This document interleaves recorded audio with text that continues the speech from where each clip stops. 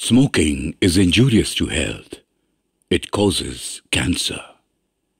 Consuming alcohol is injurious to health.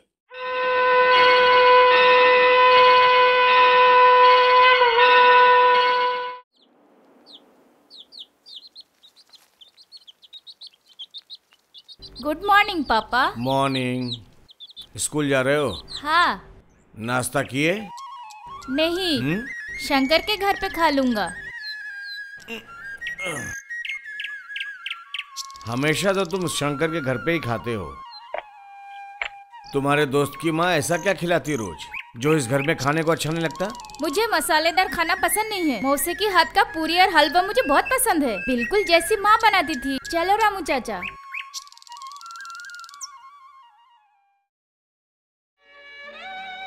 तुम्हें गए हुए 1 साल हो चुके हैं।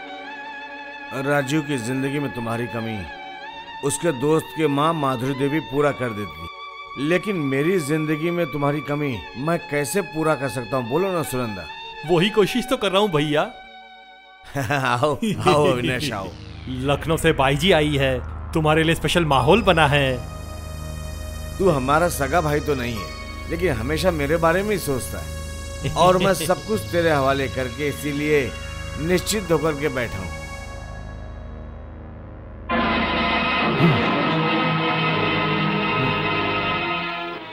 ये लीजिए, ये लीजिए साहब, आज रात के खर्चे के लिए कुछ पैसे की जरूरत थी। ये क्या भुवन, तुमने अमाउंट नहीं भरा? ब्लैंक चेक में भैया से साइन करा रहे हो? नहीं, मतलब कितने का खर्चा आएगा ये तो मुझे पता नहीं है ना, तो मैं बार बार साहब को डिस्टर्ब करूँ ये अच्छा नहीं। नहीं, फिर भी ब्लैंक चेक में साइन कराना बहुत बुरी बात है। ठीक है, वो सब हिसाब तुम कर लेना। तुम क्या मुझे धोखा दोगे? ए लो। लाइए, ठीक है।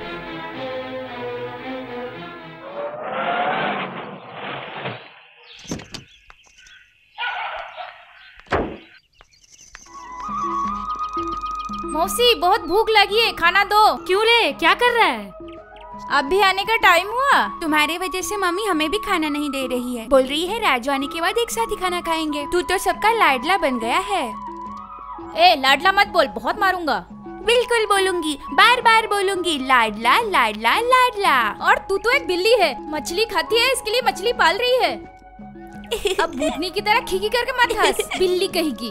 माँ देखो ना, राजू मुझे बिल्ली बोल रहा है। सही किया ऐसा बोला। तू हमेशा उसके पीछे क्यों लगी रहती है? मौसी पीटो तो इसको। पिटती हूँ। क्यों रे बेटा, तूने देर क्यों कर दी? बैठ। देखा ना, अब देख। पता है मौसी, पिताजी आज जल्दी जग गए। मुझसे बोले नाश्ता करके जाओ। ओह अच्छा, तू खा के आया है? नहीं रे, भूख के मारे पेट में चूहे कूद रहे हैं। कल रात को भी कुछ नहीं खाया। हे भगवान, ऐसा क्यों? बोल। खाते समय मम्मी की बहुत याद आई। कभी कभी मम्मी की बहुत याद आती है। नहीं बेटा, ऐसा दिल नहीं दुखाते। माँ क्या सबके पास हमेशा रहती है? मैं हूँ ना, जब भी माँ की याद आएगी मेरे पास आ जाया करना। क्यों? इसलिए बोलती हूँ मैं तुझे लाडला। देख देख, माँ उसे अपने हाथों से खिला रही है, हमें नहीं खिलाती। तुम लोगों को किस बात की जलन हो रही है? जाओ बैठो, वहाँ बैठो। सही कहा तुमने, मैं तो बस सुबह ही मौसी के पास आता हूँ। तुम लोग तो हमेशा मौसी के पास रहते हो, तुम्हें क्या पता। लेकिन तुम्हारे वजह से पूरी हलवा खाते खाते हमारे मुँह का टेस्ट ही बदल गया। उसका क्या लाडला? देखा मौसी, पहले तो संध्या बोलती थी, अब शंकर भी बोलने लगा है। ठीक है, मैं लाडला, तू नकचड़ा। नकचड़ा? अच्छी, कितना गंदा नाम है, नकचड़ा। चुप बिल्ली कहेगी। चुप। बाप रे बाप, जैसा तुम लोगों का प्यार वैसे तुम लोगों की लड़ाई। चलो जल्दी खा के उठो, तुम लोगों की वजह से मुझे भी स्कूल जाने में देर होती है। तुम तो टीचर हो, तुम देर से जाओगे तो कोई ये नहीं कहेगा। बेंच के ऊपर खड़े हो जाओ। बहुत जैसी आवाज वैसी धुन। तुम जो पैसे से गाने को खरीदते हो, घमंड के बिना और क्या है तुम्हारे पास? सही बात बोला। वो गाना बहुत खूब था, क्या था भुवन? अरे वही तो ना, इन्हीं लोगों ने ले लिया दुपट्टा मेरा, इन्हीं लोगों ने ले लिया दुपट्टा मेरा। भैया, मैं जो तुमको खूबसूरत बाईजी के पास लेके गया, तुमको मजा करवाया, उसके बदले कुछ दोगे नहीं? बिल्कुल दूंगा। ले ये एक घड़ी तू रख ले, रख। अरे साहब, आप मुझे तो कुछ दिए ही नहीं, दे दीजिए ना। मंदिर का भिखारी है। पॉकेट में जो कुछ भी है सब रख ले, और फूलों की माला भी रख ले। खड़े रहियो ओ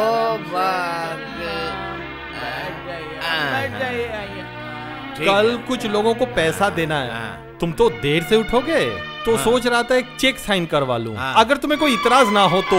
क्या बात करता, दे दे। पापा साइन नहीं करेंगे। ये क्या कर रहे हैं अविनाश चाचा? पापा तो होश में नहीं है, लेकिन होश नहीं है? होश में नहीं है? मैं बेवड़ा हूँ। छी छी छी छी छी, तू अपने बाप को बेवड़ा बोल रहा है? तू क्या है? तू तो बहुत बदतमीज हो गया है। जो सच है वही कह रहा हूँ। सच कह रहा है? हैं? मेरे सामने खड़े हो गए तू ये बात मुझे बोल रहा है? हाँ? छी छी छी। बदमाश बदमाश बदमाश बदमाश।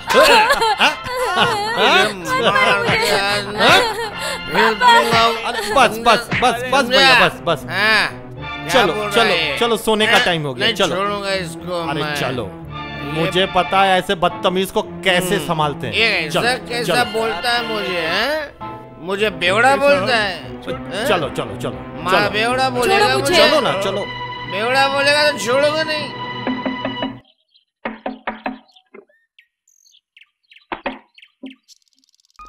ये क्या, लाडला भैया घर आ गए? माँ माँ माँ, देखो लाडला आया है, देखो तो। राजू, इतने सुबह? ये क्या, तुम्हारा बदन तो बुखार से तप रहा है। इस हालत में तू? कल पापा ने मुझे बहुत मारा मौसी। क्यों? शराब पी के बहुत मारा मौसी।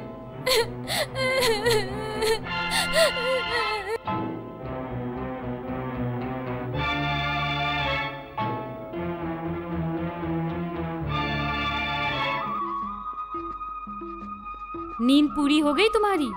कैसे हो बेटे? अभी भी बहुत बुखार है माँ। हे भगवान, सच में? अरे शंकर, तूने दवाई दी थी? कर लो बात करते करते सब भूल गया। भैया से तो कुछ काम नहीं होता, रुको मैं ही लेके आती हूँ। रहने दो, तुम्हें होशियारी करने की जरूरत नहीं, जो करना है मैं करती हूँ। पकड़ो, पहले ये तावीज पहना देती हूँ। तावीज? तेरे लिए मंदिर जाके पूजा कर आई। मेरे पास जो चांदी का तावीज था उसी में भगवान का फूल डाल के लाई हूँ। इसे हमेशा पहन के रखना, देखना तेरा कोई कुछ नहीं बिगाड़ सकता, कोई संकट नहीं आएगा। अरे अरे, उसके अंदर भगवान का फूल है, पहले माथे पे तो लगाओ, उसके बाद पहनना। तुझे ये सब कैसे मालूम, बता तो जरा, बुजुर्गों की तरह। उसने सही कहा है, मुझसे ही गलती हो गई।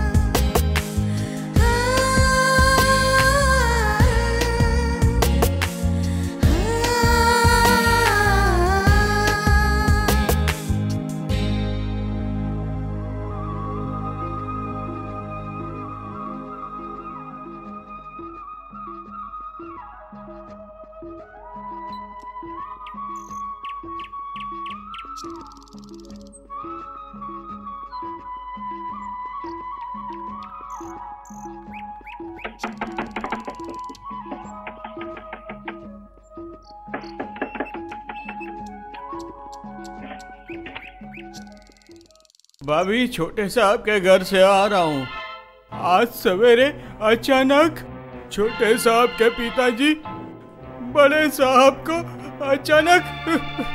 संदीप साहब को क्या हो गया?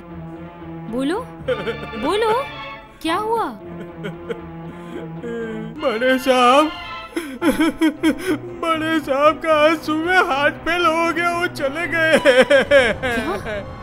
क्या कह रहे हो तुम?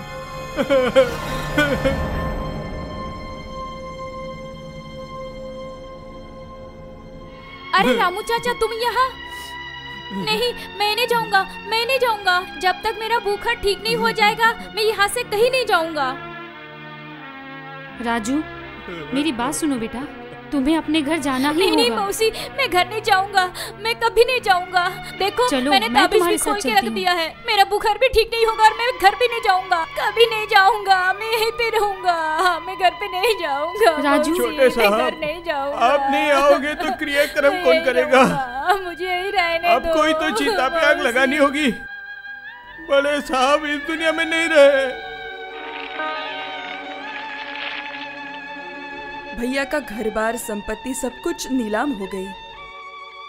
उनकी काफी उधारी भी थी। फिलहाल बैंक में भी कुछ पैसे नहीं हैं।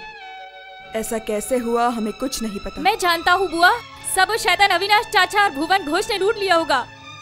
वो तो पता ही चल रहा है, पर हमारे पास कोई सबूत तो नहीं राजू, ना हम कुछ कर सकते हैं। इसीलिए तो राजू को मैं दिल्ली ले जाना चाहती हूँ।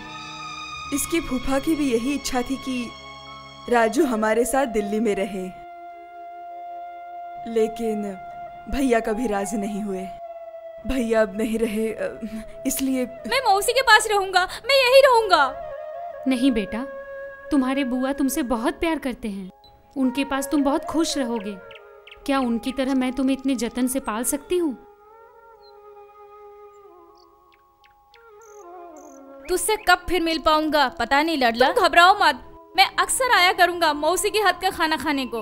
हाँ, दिल्ली जैसे पास में ही है कि तुम जब चाहे आ जाओगे। तो फिर तू चली आना, बिल्ली चुड़ैल तो उड़ ही सकती है। तुम बहुत बुरे हो, जाते समय भी मुझे चिढ़ा के जा रहे हो, बिल्ली बोल रहे हो, और देखो मैं रो रही हूँ। ठीक है बाबा, ठीक है, कभी नहीं बोलूंगा, अच्छे से रहना। नक चढ़े, तू सही टाइम पे स्कूल जाया करना, बदमाशी मत करना वरना टीचर मारेगी।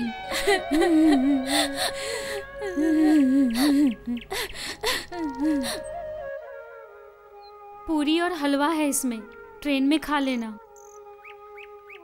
रहने दे बेटा, रहने दे। राजू, शायद अब हमें चलना चाहिए। आ रहे हो ना तुम?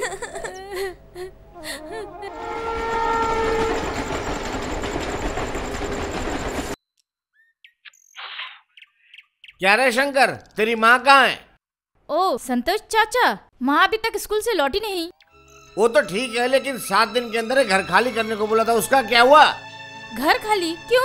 अरे तुझे क्या समझाऊं, ये घर तोड़ के एक नया घर बनेगा। लेकिन ये जा सामान लेके जा। चलो। जा जल्दी, सामान बाहर फेंक, जल्दी से, जल्दी कर।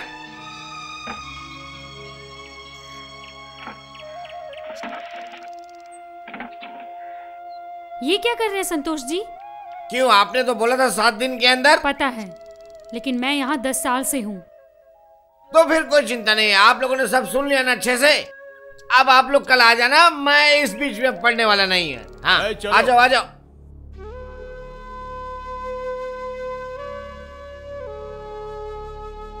तुम लोग कोई चिंता मत करो, मैंने रहने का इंतजाम कर लिया है। इससे थोड़ा छोटा है पर हमारा काम चल जाएगा। माँ मुझसे प्यार करो। नहीं माँ, मुझे भी प्यार करो ना। सिर्फ बिल्ली से क्यों, मुझसे भी प्यार करो। बाप रे बाप, मुझसे और नहीं होता। प्यार प्यार और प्यार, प्यार प्यार में तुम दोनों बंदरिया बंदर बन गए हैं। घर के इतने काम पड़े हैं, मुझे ट्यूशन भी जाना है। संध्या उठ बेटी, तुझे भी तो कॉलेज जाना है। आज कॉलेज में छुट्टी है। छुट्टी? आज किस बात की छुट्टी? कल हमारे प्रिंसिपल के कुत्ते को बच्चे हो गए, इसलिए। प्रिंसिपल के कुत्ते का बच्चा हुआ इसलिए कॉलेज? अच्छा बदमाश, बदमाश कहीं की तू भी ना कॉलेज नहीं जाएगी और घर में पड़े पड़े सोते रहेगी। ए शंकर, तेरा कहीं पे इंटरव्यू है ना, तू नहीं जाएगा? कोई फायदा नहीं, नौकरी नहीं मिलेगी। क्यों? पहले से तुझे कैसे पता? मैं किसी मंत्री का बेटा या भतीजा थोड़े ना जो मुझे नौकरी दे देंगे, इसलिए जाने से कोई फायदा नहीं। यहाँ समझी? बिल्कुल ठीक कहा भैया, कहीं जाने की जरूरत नहीं, चलो सो जाते हैं। यही है सबसे बदमाश। ठीक कहा आपने। इसीलिए तो कहा था एमए पढ़ ले, फिर नौकरी के लिए इतना मारा मारा नहीं फिरता। एमए कर लेता तो कौन सा मुझे नौकरी देने घर चले आते और बाबू बना देते हैं। हाँ? कितने एमए किए हुए तो रास्ते पे घूम रहे। और तो और भैया एमए पास करेंगे, फिर तो हो चुका। क्या क्या कहा तूने? बोलू? रुक बोलती हूँ, थोड़ा दूर जाके कहना होगा। बीए तो तूने कॉपी करके पास कर लिया, लेकिन एमए से पास नहीं होते। समझ गए ना? क्या समझा? ए बिल्ली, तुझे तो मैं छोड़ूंगा नहीं। रुक जा। एक पैकेट सिगरेट दे। आपका बहुत बाकी रह गया है। चल हट। अबे गुरु, गुरु तेरे से हिसाब नहीं मांगा रे साले, सिगरेट मांगा है। अबे सिगरेट दे। हिसाब का चिंता मत कर, लिख के रख। खत्म होने के बाद नया खाता खोल। कब तक लिखूं? जब तक जिएगा तब तक लिखेगा। बिल्कुल सोचना मत, तेरा सारा हिसाब किताब तेरी चिता में जला दूंगा, तो लकड़ी का खर्चा कम होगा। छोड़ो। हाँ भैया। 5 पैकेट गोल्ड फ्लैग ले ले। गुरु कुछ बिस्किट ले लूं? ले ले ले ले। 2 3 4 5 चलो। हाँ। अरे साला निकलता नहीं है। रतन मोन्टू के ग्रुप की वजह से टिकना मुश्किल हो गया है।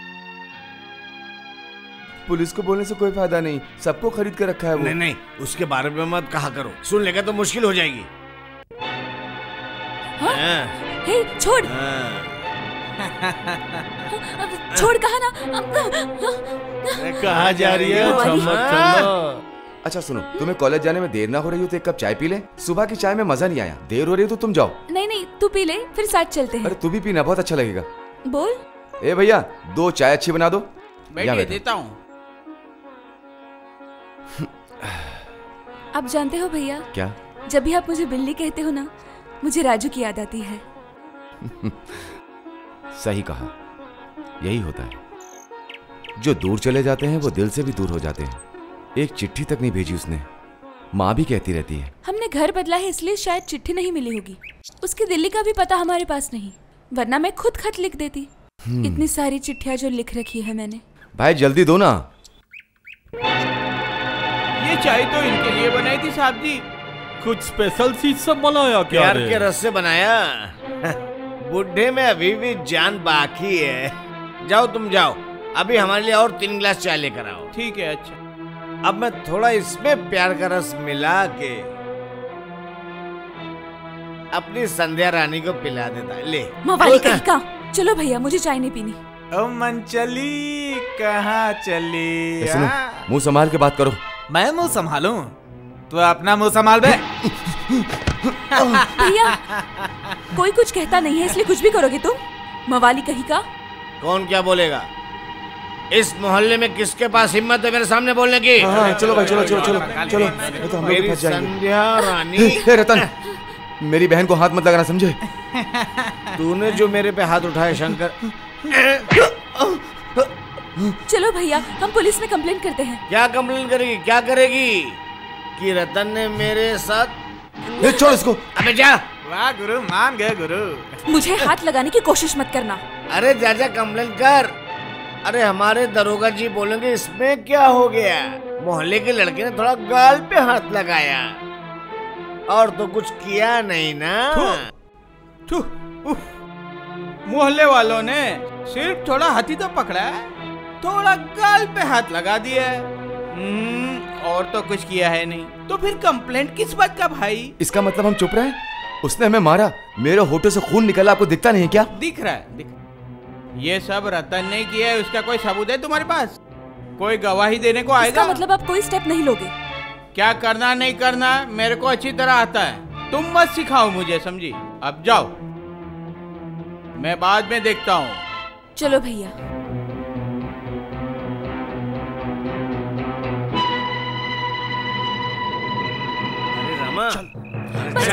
चल। अरे मुझे बचाओ, छोड़ो मुझे, छोड़ो मुझे। आवाज मत कर, ये उठाओ। छोड़ो क्या? अबे डाल दो गाड़ी में। शशि जी की बेटी रमा है ना? चल चुप कर। रतन लोग। अबे जल्दी आवाज छोड़ो नहीं, मुझे। आवाज अरे नहीं उसे करना। क्यों पकड़ा है? छोड़ दो उसे। छोड़ो, छोड़ दो। अरे भाग यहाँ से। बचाओ। नहीं नहीं, ये पाप यहाँ से जा। अन्याय है। अरे जाना, पाप है, निकल छोड़ यहाँ दो से। उसे। छोड़ दो। बाहर क्या आ रही है? बेटी, अंदर जा। बचाओ। मेरी बात सुन। चल अंदर चल। अगर थाने में रिपोर्ट किया, मोहल्ले में किसी को बोला, तो तेरी बेटी संध्या के साथ भी यही हाल करो। मुझे बचाओ, बचाओ। जवानी को एकदम छोड़ो मुझे, छोड़ो। जान ले लूंगा तेरी। छोड़ो मुझे। चल मत चिल्ला मत। अरे चुप कर। अरे मेरी छोड़ो मुझे। चल। ओहो। देवाय गो ब्राह्मणाय गीताय च जगत गीताय श्री कृष्णाय गोविंदाय नमो नमः। मुझे बचा लीजिए, मुझे इन गुंडों से बचा लीजिए, प्लीज मुझे बचा लीजिए। भगवान के लिए मुझे बचा लीजिए।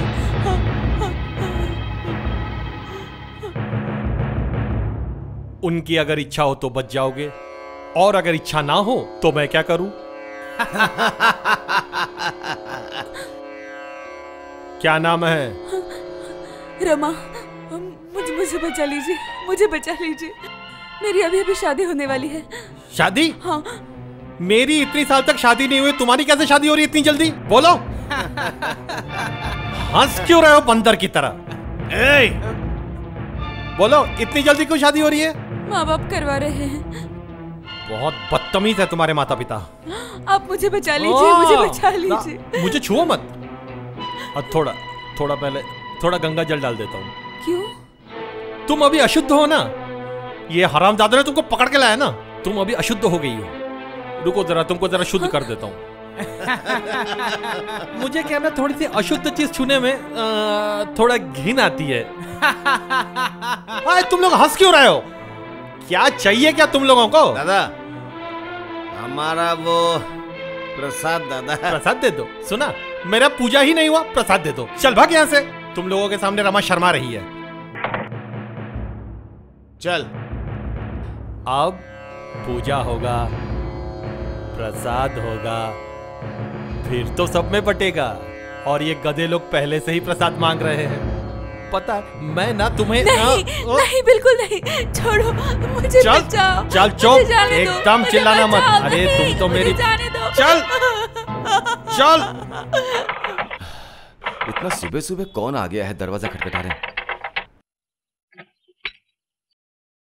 क्या बात है भाई? शंकर भाई, मेरी बहन कल रात से लापता थी, आज सुबह वो मिल गई है। गंगा किनारे उसकी लाश मिली है। तुमने पुलिस को खबर की? हाँ किया, वो लोग आके भी गए। सब बोल रहे हैं रतन ने ये सब किया है। सवेरे रतन की जीप हमारे मोहल्ले में घूमती हुई नजर आई थी। कल हम लोगों ने कितनी अच्छी बातें की थी। संध्या, चुप हो जा, चुप हो जा। कोई साक्षी, कोई गवाह नहीं है, इसके लिए पुलिस फाइल नहीं कर रही है। ये क्या हो गया शंकर भाई? अगले महीने उसकी शादी होने वाली थी।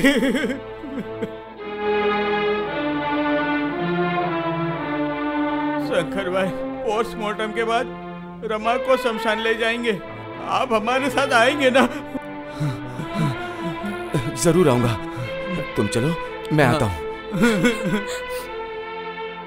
ये सब क्या शुरू हो गया है माँ? कोई भी उस रतन गुंडे के खिलाफ बोलता क्यों नहीं? मोहल्ले की एक लड़की को उठाकर ले गया और किसी ने उसको रोका नहीं, किसी को पता तक नहीं। अजीब बात है। संध्या, मेरी कमीज देकर आ तो जरा। मैं क्या कह रही थी शंकर? जानते हो भैया, मुझे लगता है कि किसी न तो उसे देखा होगा, डर के मारे चुप होगा। इन सब बातों में तुम लोगों को पढ़ने की जरूरत क्या है, बताओ? ये क्या कर रही हो माँ? आज वो मोहल्ले की लड़की को उठा रहा है, कल हमारी बहन को उठा कर ले गया। चुप हो जा तू। जो भी मुंह में आता है बोलता रहता है। हिम्मत है तो जा खड़ा हो जा उनके सामने, कर विरोध।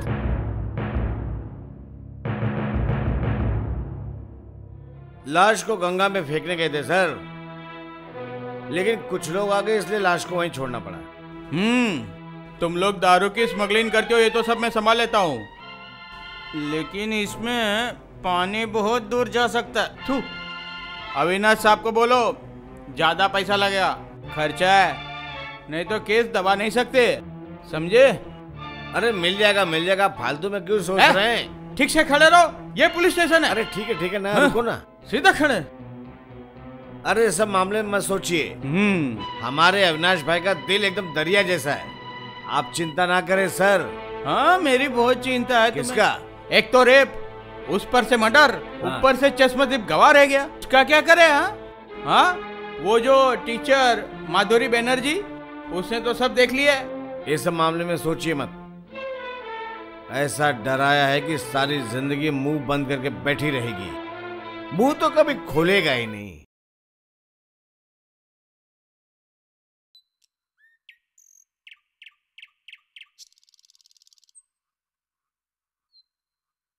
राम नाम सत्य है, राम नाम सत्य है, राम नाम सत्य है, राम नाम सत्य है, राम नाम सत्य है, राम नाम सत्य है, राम नाम सत्य है, राम नाम सत्य है, राम नाम सत्य है, राम नाम सत्य है, राम नाम सत्य है, सत्य है, राम नाम सत्य है, राम नाम, राम नाम सत्य है, राम नाम सत्य है, राम नाम सत्य है, राम नाम सत्य है, राम नाम सत्य है, राम नाम सत्य है, राम नाम। बासी मुझे बचा लीजिए, मुझे बचा लीजिए बासी, मुझे बचा लीजिए, मुझे बचा लीजिए, मुझे बचा लीजिए बासी, मुझे बचा लीजिए, मुझे बचा लीजिए।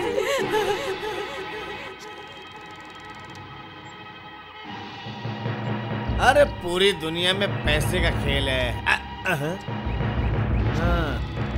आ गई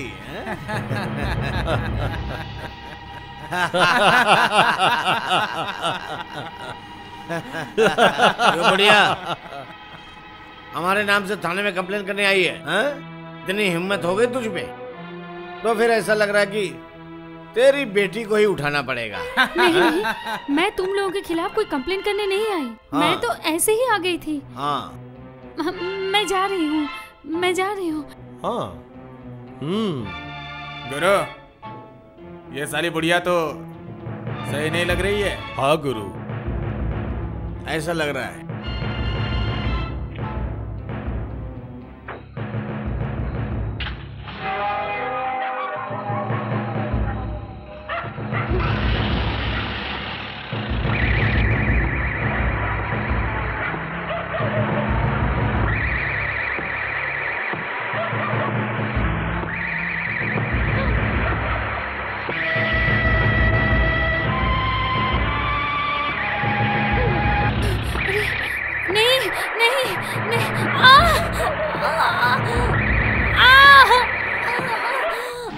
दाएं पैर की हड्डी एकदम चूर-चूर हो गई है, इमीडिएटली उनके पैर को काटना पड़ेगा।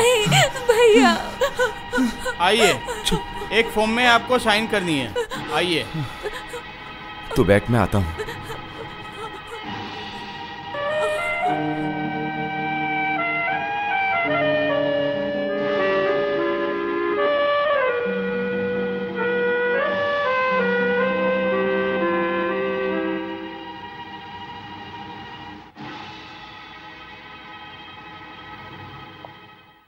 ऑपरेशन हो गया है, चिंता की कोई बात नहीं है, लेकिन होश आया तो उनको बहुत बड़ा शॉक लग सकता है, लेकिन फिर भी वो आपको संभालना पड़ेगा।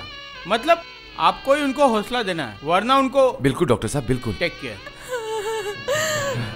प्लीज संध्या, अगर तुम इस तरह से टूट जाओगी तो माँ को कौन संभालेगा? चुप हो जा।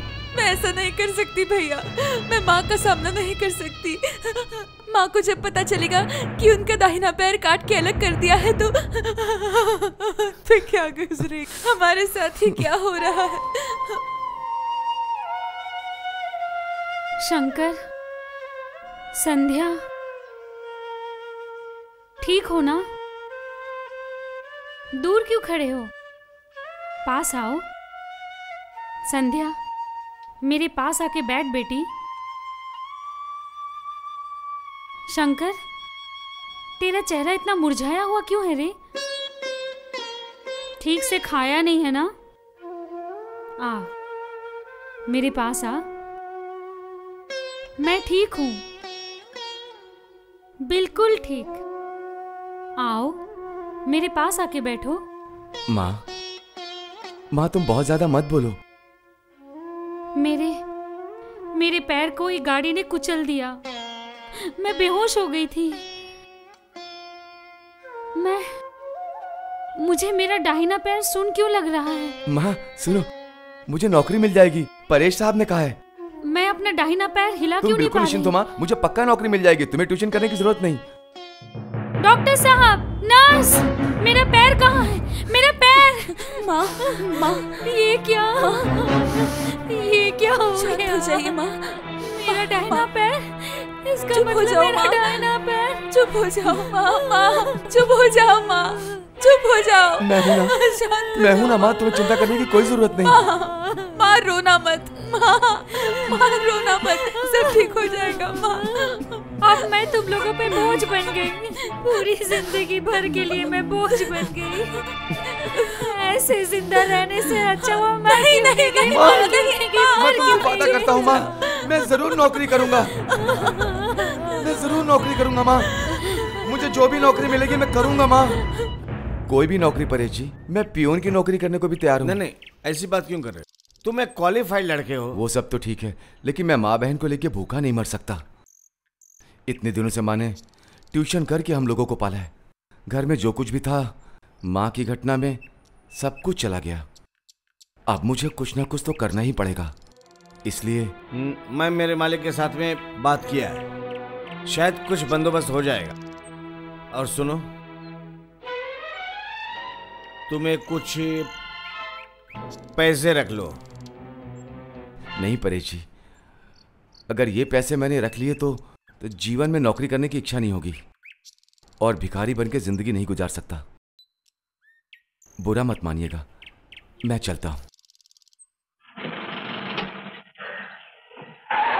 क्यों रे, यहाँ कहाँ बुढ़िया? एक पैर तो तूने छीन लिया, दूसरा भी चाहिए क्या?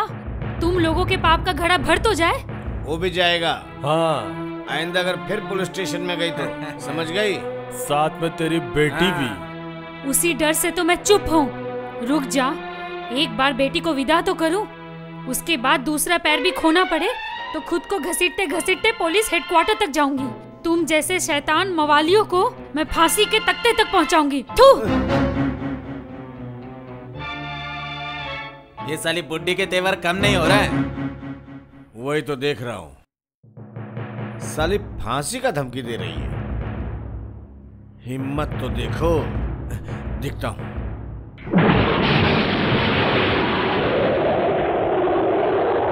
इतना तेज तूफान, बाप रे, बिजली भी गरज रही है। शंकर कब का सुबह निकला है, अभी तक नहीं लौटा। भैया काम के लिए बहुत कोशिश कर रहे हैं, देखना उन्हें जरूर काम मिल जाएगा। पता नहीं हमारे किस्मत में क्या लिखा है। जो भी पैसे हमारे पास थे, मेरे इलाज में सबके सब खर्च हो गए। इसके बाद आप इतनी चिंता क्यों करती हो माँ? कुछ ना कुछ तो जरूर हो जाएगा माँ। तुम बैठो, मैं खाना बनाती हूँ। हाँ, तब तक तुम ये किताब पढ़ो, बहुत अच्छी किताब है। मेरी प्यारी माँ।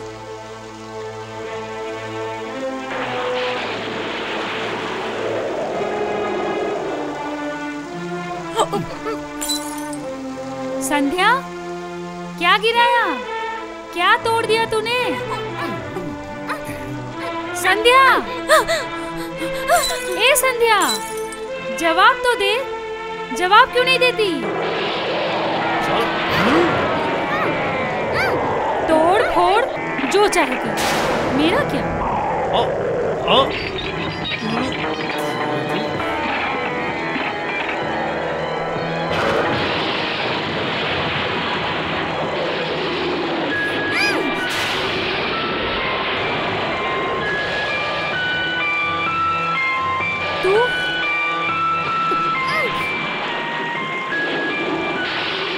तू यहाँ? इसका मतलब संध्या!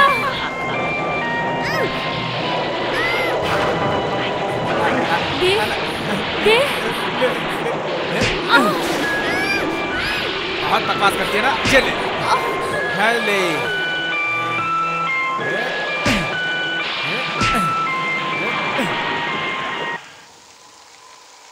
परेश जी, मुझे 1 घंटा हो गया बैठे हुए, लेकिन वो अभी तक आई नहीं। चलिए चलते हैं। अरे बैठो बैठो। जीवन जी ने तो कहा था कि 9 बजे तक आ जाएंगे। शायद तूफान बारिश में रुक गए होंगे। कितना टाइम हुआ है? हाँ? 9:45। उफ, माँ चिंता कर रही होगी।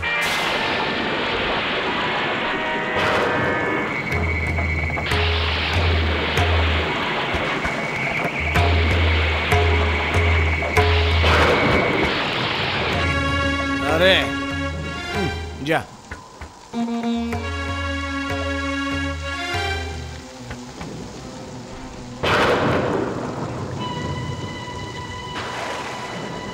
गुरु, बुड्ढी बहुत मचमच कर रही थी, मार के ठंडा कर दिया। अरे जाने दे, जो किया अच्छा किया, जो किया। गुरु, अब मैं जाऊं? मोन्टू निकले ना तब तू जाना है। हाँ। अरे फिर से देखता उधर। नहीं ले पी। मुझे कोई आदमी की जरूरत नहीं थी, सिर्फ परेश ने बोला इसके लिए रखता हूँ तुम्हें। अभी मैं तुम्हें ज्यादा तनख्वाह नहीं दे पाऊंगा, बाद में तुम्हारा पगार बढ़ा दूंगा। पहले तुम्हारा काम तो देख लूं। ठीक है सर, आपका बहुत बहुत धन्यवाद। मैं कल से नौकरी पे आ जाता हूँ। हाँ आ जाओ, सुबह 9 से रात को 9 बजे तक काम करना पड़ेगा। हाँ। ये सब तो मैं पहले ही बोल चुका था। आपने मेरी बात रख ली, आपका बहुत बड़ा एहसान है। अच्छा अब हम लोग चलते हैं। हाँ, नमस्ते।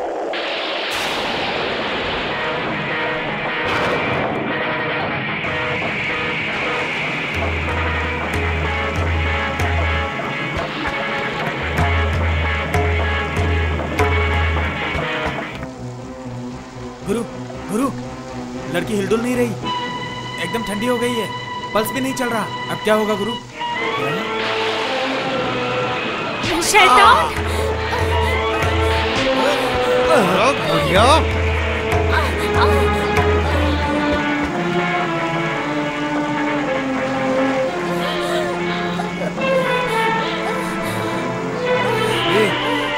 मेरे पे हाथ उठा दिया।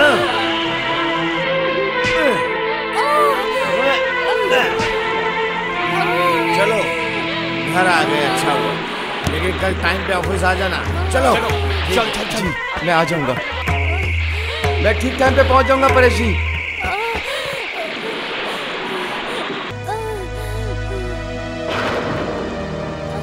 संध्या, संध्या, संध्या, संध्या, संध्या। माँ, संध्या, मुझे नौकरी मिल गई।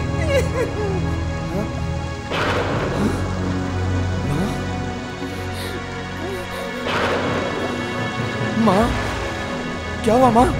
क्या हुआ? संध्या कहाँ है? माँ, ये सब क्या हो गया माँ? शंकर, वो शैतान मवाली, वो रतन लोग आए थे। क्या कह रही हो माँ? हाँ, वो लोग ही रमा को उठा ले गए थे। मेरे पैर को उन लोगों ने ही गाड़ी से कुचला, और आज संध्या खाना पका रही थी।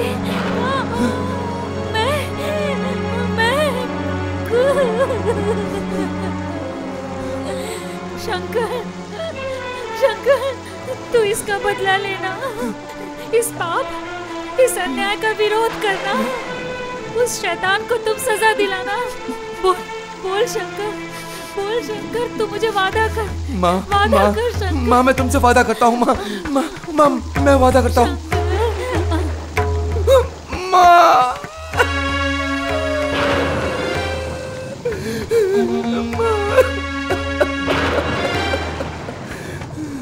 संध्या, संध्या, संध्या, संध्या।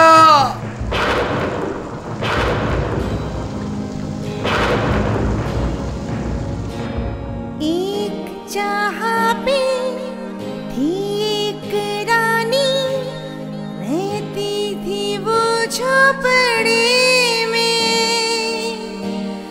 दिन गुजरती मेहनत करके, धूप बारिश तूफान में।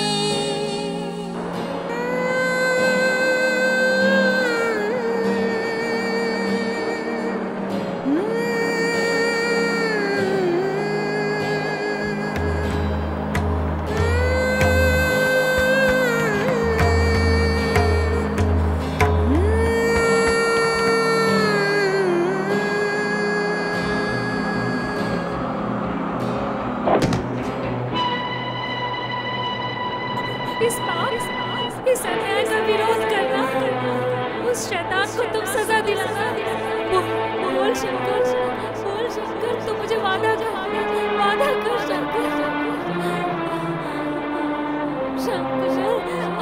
रतन!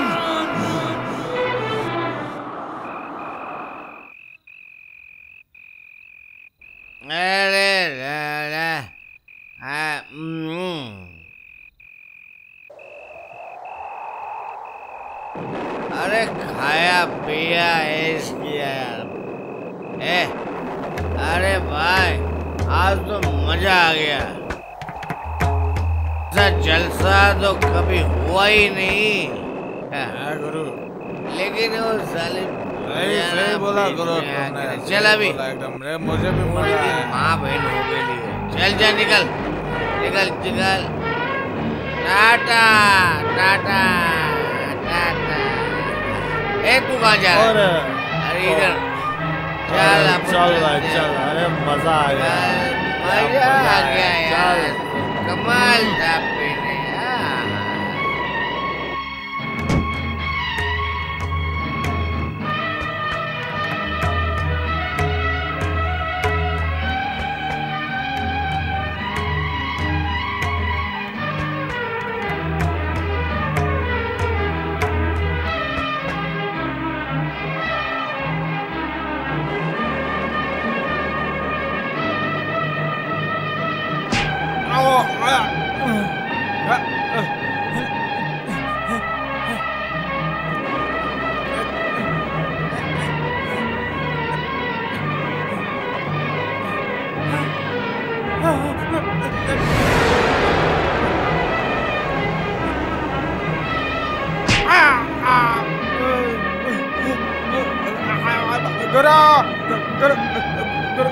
मुझे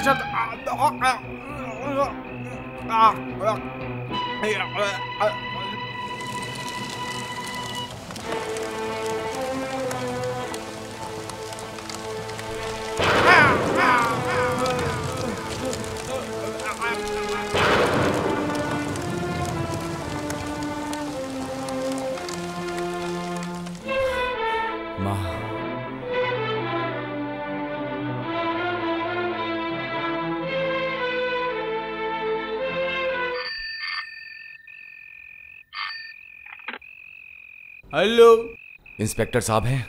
बोल रहा हूँ। 3 सुअर के पिल्लों में से एक को मार दिया है मैंने। बाकी 2 भी नहीं बचेंगे। आप भी नहीं बचा पाएंगे। Hello hello.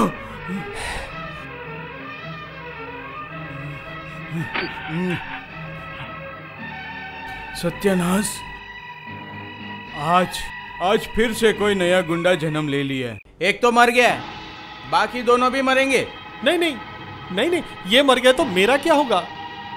हैं? लड़की कौन लाएगा? छी, ऐसी अशुभ बातें नहीं कहते। हाँ सुनो, तुम लोग अभी यहाँ से भाग जाओ, छुप जाओ कहीं। हाँ, नाम बदल लो। हाँ, वो हमारे शराब की भट्टी में जाके रुको। हाँ, और वहां से जो दूर दूर तक दारू सप्लाई होती है, वहां पे काम करो। ये लो कुछ पैसे वैसे रख लो। देख भाई, वहां अगर कोई भरी हुई आइटम मिलती है तो पहले ही उस पे हमला करके उसे पूरा खत्म मत कर देना भाई। बड़े भैया का भी ध्यान रखना। टेंशन नहीं है, प्रसाद मिलेगा। फिर आओ, सुखी रहो। जाओ। जैसे तुम वैसे ही उसको बनाया। पागल हो जाऊंगा मैं।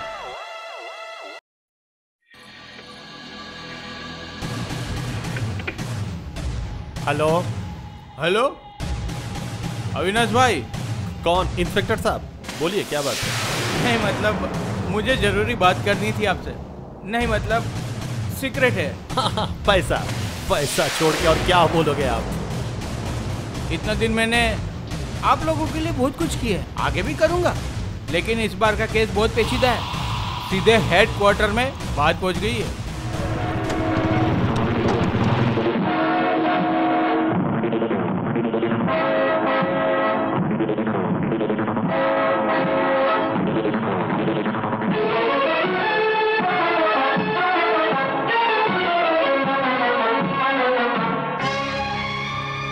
वो दोनों लड़कों का फाइल में गायब कर देता हूँ, आप टेंशन मत लीजिए। बस मेरा ख्याल रखिएगा, है ना? बस ध्यान रखिएगा। पैसे दे दीजिए, 25,000 भेजवा दीजिए बस। 25,000 रुपए? पैसे क्या मेरे पेड़ पे लगते हैं साले? मैंने आपको पहले बहुत पैसे दिए और भी दूंगा, लेकिन मुझे पता है आपका वक्त खत्म हो गया। थाने में आपकी जगह पे नया ऑफिसर आ रहा है, इसीलिए आप मेरे लिए अभी कोई काम के नहीं। आपने मेरे लड़कों के फाइल गायब किए या नहीं, उससे मेरा कुछ नहीं उखड़ता। मैंने पहले ही अपने लड़कों का नाम बदल के यहाँ से गायब कर दिया। नए ऑफिसर का उतना दम नहीं है कि मेरे लड़कों को पकड़ ले। फिर भी मैं आप पे रहम करके पैसे देता हूँ, लेकिन 25,000 नहीं, 5,000। वो ऑफिसर आने से पहले उसका फाइल हटा दीजिए। फालतू की मगजमारी नहीं चाहिए मुझे। आधे घंटे के अंदर मेरे आदमी तुम्हारे पास पैसे लेके पहुंच रहे हैं। नमस्ते। हाँ, मेरा नाम राजीव चौधरी है। हाँ हाँ साहब, लिखा है इसमें। हाँ। ओह, आपके हाथ में दर्द नहीं हो रहा दीनानाथ जी? क्या आप भूल गए कि आपने सैल्यूट के लिए कितने देर से हाथ रखा है, वो भी टोपी के बिना? Oh sorry. हाँ हाँ हाँ हाँ। पुलिस के नियम, कानून और दायित्व सब भूल चुके हैं आप। तो फिर ये वर्दी क्यों पहन रखी है? नो सर, ऐसा मत कीजिए सर, मर जाऊंगा मैं सर। मेरी बहुत बड़ी फैमिली है, सबकी जिम्मेदारी मेरे ऊपर है। फैमिली? आप जैसे भ्रष्ट पुलिस अफसरों की वजह से न जाने कितनी फैमिलियां बर्बाद हो गई, जानते हैं आप? मधु मौसी और शंकर। किसका फोन आया था आपको? मैं जानता नहीं हूँ सर, विश्वास कीजिए। किसका फोन था, क्या काम था? अब मैं तो फोन उठा के हैरान था सर। हैरान? हाँ सही में हैरान था। लेकिन आधे घंटे में वो 5,000 यहाँ पहुंच गए। तो मुझे पता नहीं कौन और किस लिए भेजेंगे। वो पैसा ही साबित कर देगा कि किस किस के साथ आपके ताल्लुक है, और साथ में आपके सारे कारनामे सामने आ जाएंगे। सर, आप लोग थाने के बाहर मत जाइए, अपना अपना काम कीजिए। आपका नाम क्या है? मैं सब इंस्पेक्टर चटर्जी साहब। आप डीएसपी साहब को फोन कीजिए, मुझे बात करनी है। Right sir.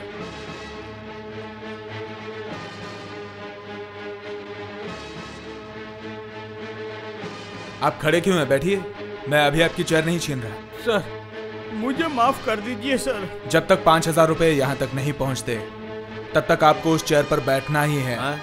इस थाने के हेड के हिसाब से। बैठ जाइए। Yes sir.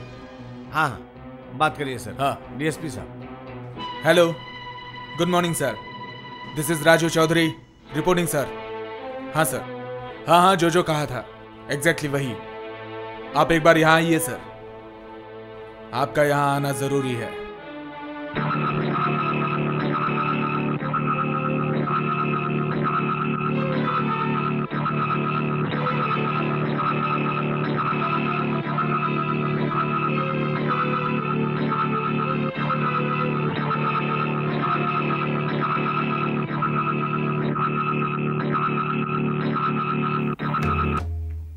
सर एक आदमी आया था, ये लिफाफा आपको देने के लिए कहा। वो आदमी कहाँ है? वहाँ खड़ा है। वहाँ है?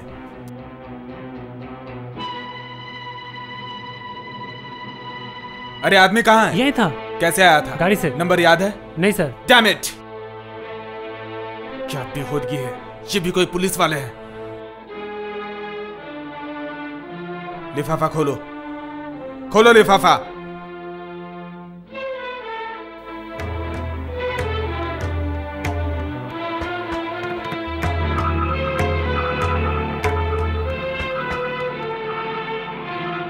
चटर्जी साहब, देखिए साहब आए होंगे। सर इधर आइए, आइए।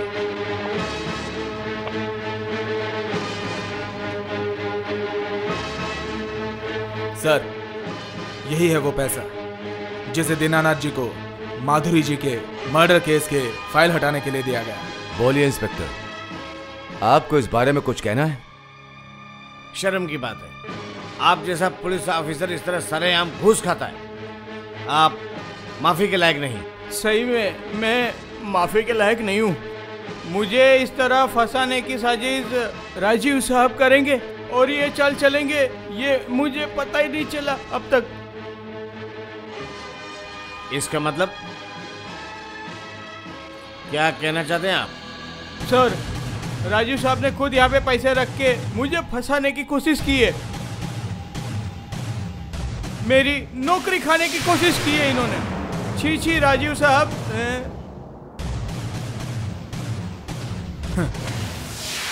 सच में दीनानाथ जी, आपके प्रेजेंस ऑफ माइंड की तारीफ करनी चाहिए, लेकिन मेरे पास भी थोड़ी सी प्रेजेंस ऑफ माइंड है।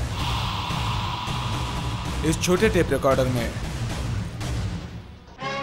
टेलीफोन के उस आदमी की, आपकी, मेरी सारी बातें रिकॉर्ड हैं। अब सुनिए। वो दोनों लड़कों का फाइल में गायब कर देता हूँ, आप टेंशन मत लीजिए।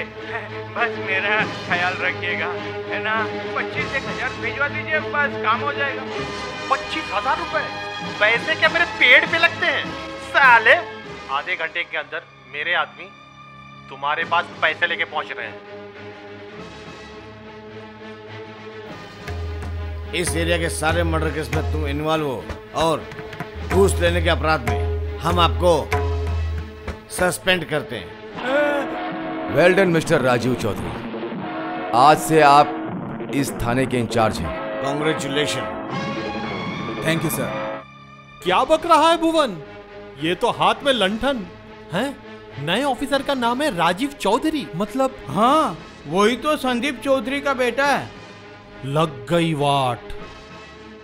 जैसे इंस्पेक्टर को पकड़ा उसने, लगता है मेरा हरामखोर भतीजा बहुत चालाक ऑफिसर बन गया। शुक्र है बिल्लू को दीनानाथ के हाथ में पैसे देने के लिए मना किया था, बाहर एक कांस्टेबल के हाथ में देने के लिए बोला था। इस बार बहुत जोर बच गया भैया। इस बार तो बच गए, लेकिन इसके बाद तुम बहुत डर गए हो लगता है। क्यों नहीं डरूं? मैं तो बहुत बड़ा खबर लेके आया हूँ आपके पास। और वो माधुरी बैनर्जी जो है, राजू के बचपन के तो शंकर की माँ है। हाँ, राजू की बचपन की मौसी। चुप चुप चुप। तुझको तो बहुत अच्छी तरह से पता है मुझे बहुत हाई ब्लड प्रेशर है। एक साथ इतने सारे बुरे खबर तो एक साथ। चुप चुप। सुना है माधुरी बैनर्जी तो दूसरी जगह पे रहता था, लेकिन राजू दिल्ली जाने के बाद वो लोग इधर ही आ गए। हमें अभी क्या करना है? क्या करूं? आसमान में तारे गिनेंगे। हाँ, वैसे ही करना पड़ेगा। चुपचाप थोड़े दिन बैठना पड़ेगा। कहां से क्या होता है थोड़ा देखना पड़ेगा। क्या दिन आ गए हैं। एक तरफ राजीव चौधरी, दूसरी तरफ शंकर बैनर्जी।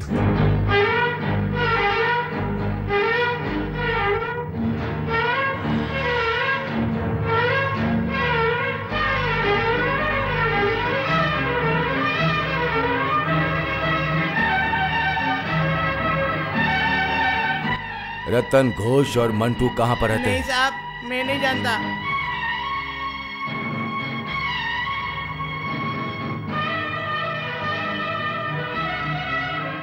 सुनो, अगर कोई मचमच करेगा तो यहां से उसे निकाल दिया जाएगा। जा।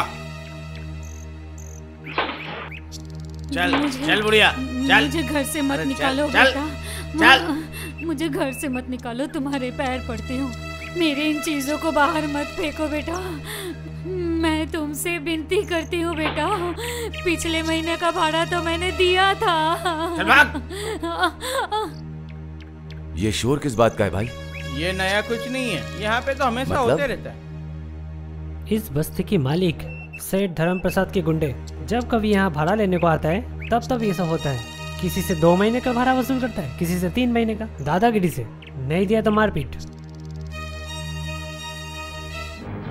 क्यों तुम लोग मेरी माँ को मार रहे हो? आप लोगों को शर्म नहीं आती बुड्ढों पर हाथ उठाते हुए? हमने तो हर महीने का किराया दिया है। छोड़ो मेरा हाथ। ठीक है, इस महीने का भाड़ा भी लेते जाओ, अगले महीने भी भाड़ा लेके जाना। हाँ, छोड़ो मुझे।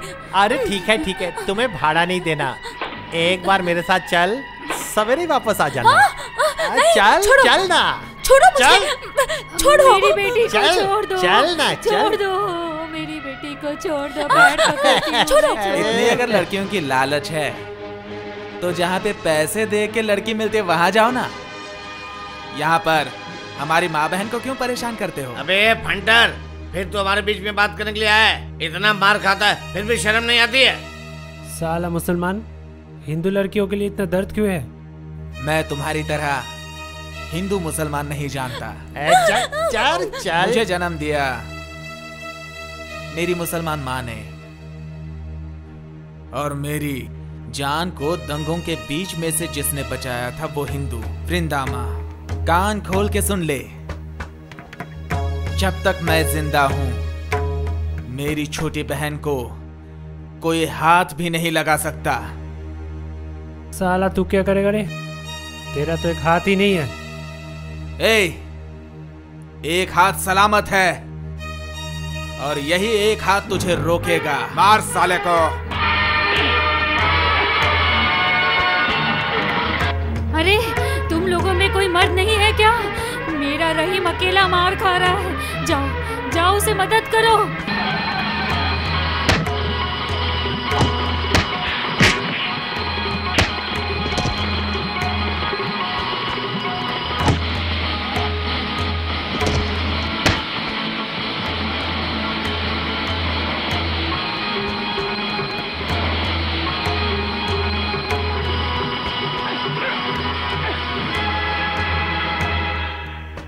बहुत बकवास करता है ना साला। ये ले। ओ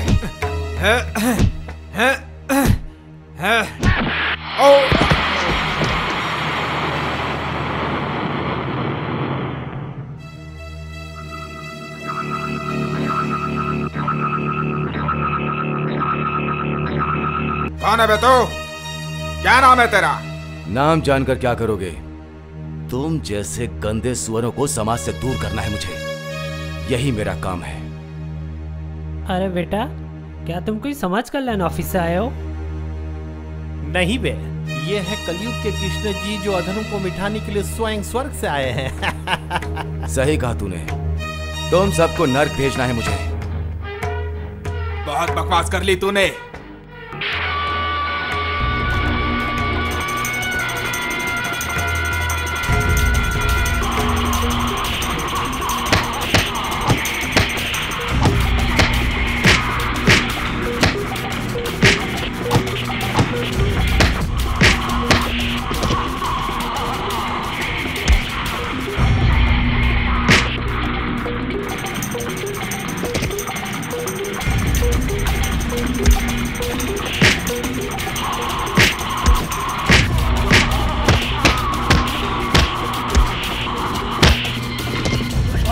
और मार।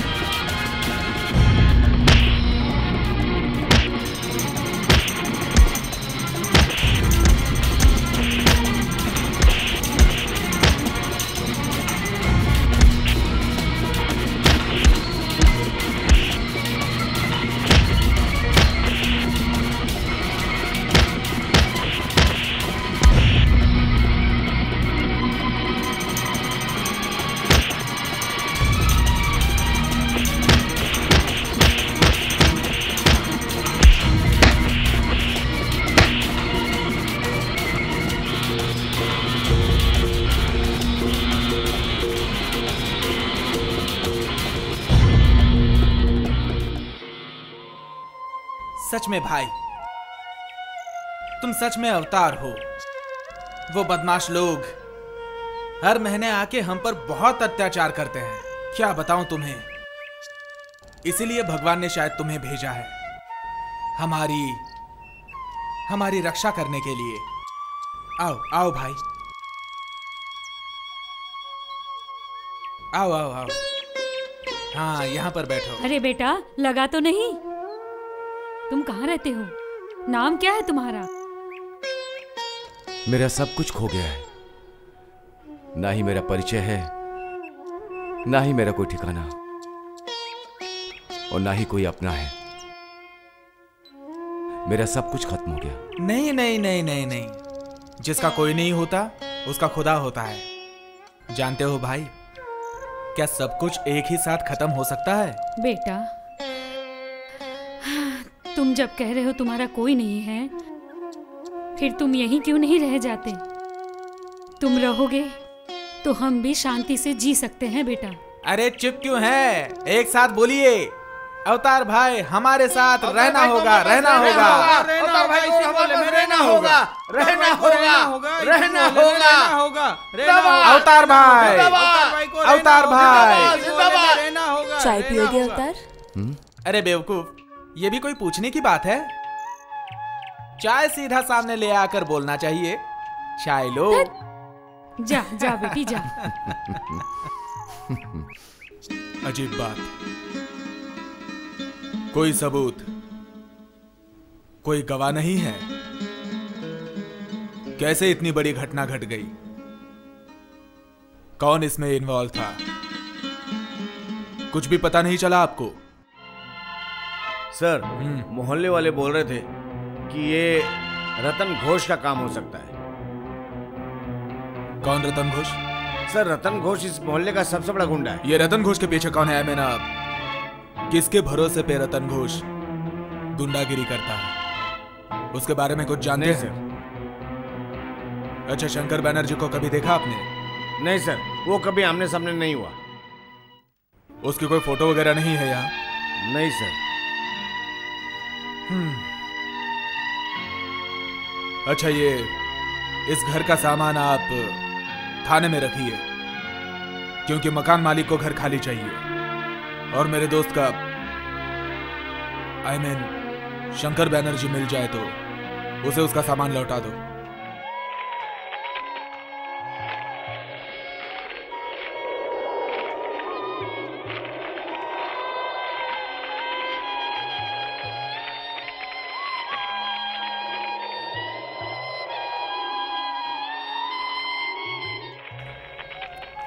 आदरणीय लाडले भैया, हम सब आपको बहुत याद करते हैं। आप भी हमें याद करते हो क्या? आपको जब भी वक्त मिले हमें ज़रूर चिट्ठी लिखना। हमें आपकी सच में बहुत याद आती है। माँ भी आपको याद करती है। हम आपसे मिलने के लिए बहुत बेताब है। जल्दी से हमें आके मिलो ना, हम सब बहुत मज़े करेंगे।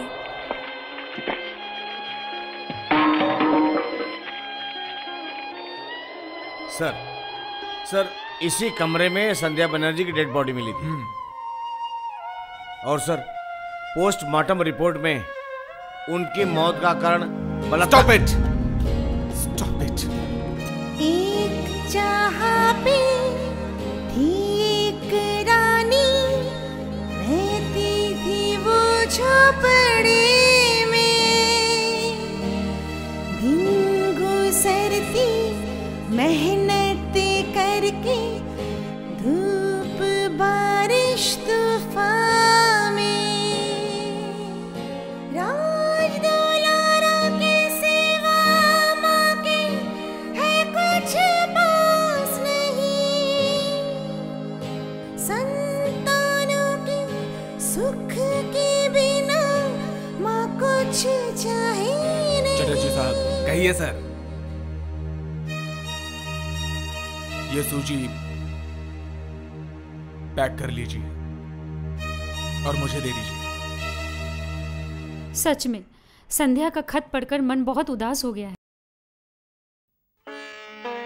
तकलीफ क्या है जानती हो पूर्वी? मधु मौसी और संध्या, उनको मुझ पर बहुत नाज था और उनको कभी पता भी नहीं चला कि मैंने कितने खत लिखे उन्हें। उन लोगों ने घर बदला इसलिए तुम्हारा खत नहीं मिला। तुम्हारा क्या गलती है?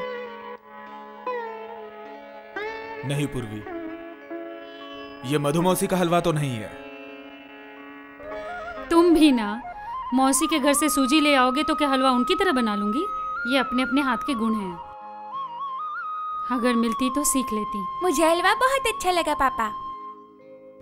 हाँ, तूने तो वो हलवा खाया नहीं, इसलिए बोल रहे हो। और ये पूरी हलवे को लेके मेरा दोस्त और वो बिल्ली मेरे पीछे ही पड़ जाते थे। बाप रे बाप। पापा, आप ये किन लोगों की बात कर रहे हो? ये कौन लोग हैं पापा? वो लोग वो मधुमौसी के बच्चे थे, मेरे भाई बहन। और वो मुझे क्या कहते थे जानते हो? क्या? लाडला बेटा। लाडला? वाह, क्या नाम है आपका। बदमाश। अच्छा पापा, वो लोग अब कहाँ है? वो जो एक बुआ थी, अब वो अंकल और आपकी मौसी? वो लोग इस दुनिया में नहीं है पूर्वी। मैं एक पुलिस अफसर होते हुए भी उनको बचा नहीं पाया। मन उदास मत करो, तुम भी क्या कर सकते हो?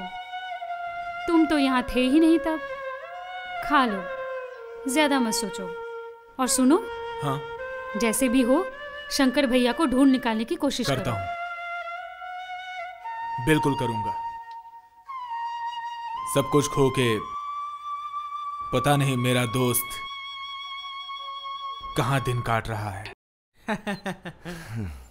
और फिर बोलो भाई, हमारी बस्ती, यहाँ के लोग, ये सब कैसे लगा? अच्छा, बहुत अच्छा।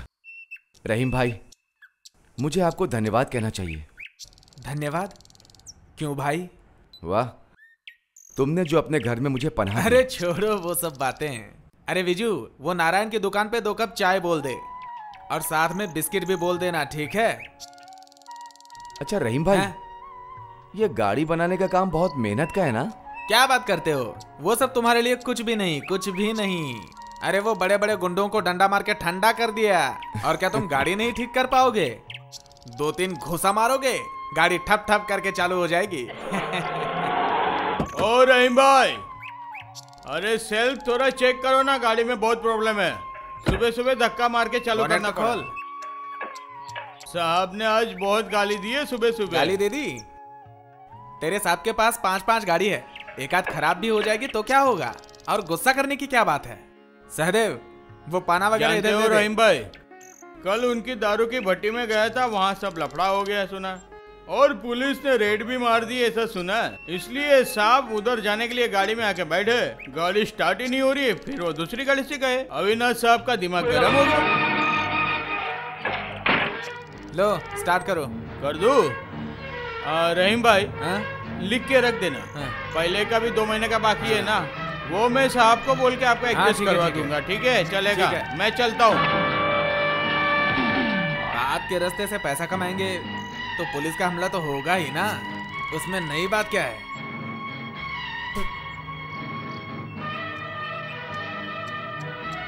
अविनाश भाई और भुवन कौन है? ये कौन है तुम्हें पता है रहीम भाई? जानता क्यों नहीं, अच्छे से जानता हूँ। अविनाश साहब को कौन नहीं जानता? सारे गंदे काम वही तो करते हैं। वो देशी शराब की भट्टी, स्मगलिंग करना, और तो और गुंडे भी पाल रखे हैं जो लड़के सप्लाई करते हैं। हाँ, उनमें से कोई एक मर गया, उसका नाम क्या था वो? हाँ, भंबल। अविनाश सिंह कहाँ रहते हैं पता है? हाँ, पास में ही, बहुत बड़ा घर है। क्या हुआ? ए, सुनो सुनो। सुंदरी मनवा मोरा लागे, राम में तेरी धुन लागे, राम में। कौन चाहिए? तेरा बाप अविनाश सिंह कहाँ पर है? कौन है आप? क्या चाहिए? साहब सो रहे। जगा दे, बोल दे उठने का समय हो गया। आपका क्या नाम बोलूं?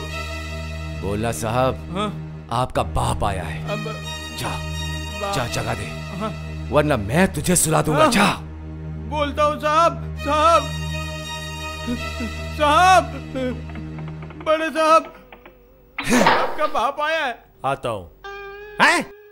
साला मजाक करने का कुछ टाइम तो होता है। मैं सही बोल रहा हूँ, नीचे खड़े हैं, सब तोड़फोड़ कर रहे हैं। आप नहीं आए तो मेरा गला काट देंगे वो। वॉचमैन करता क्या है? किसी को भी घर में घुसने दे देता है?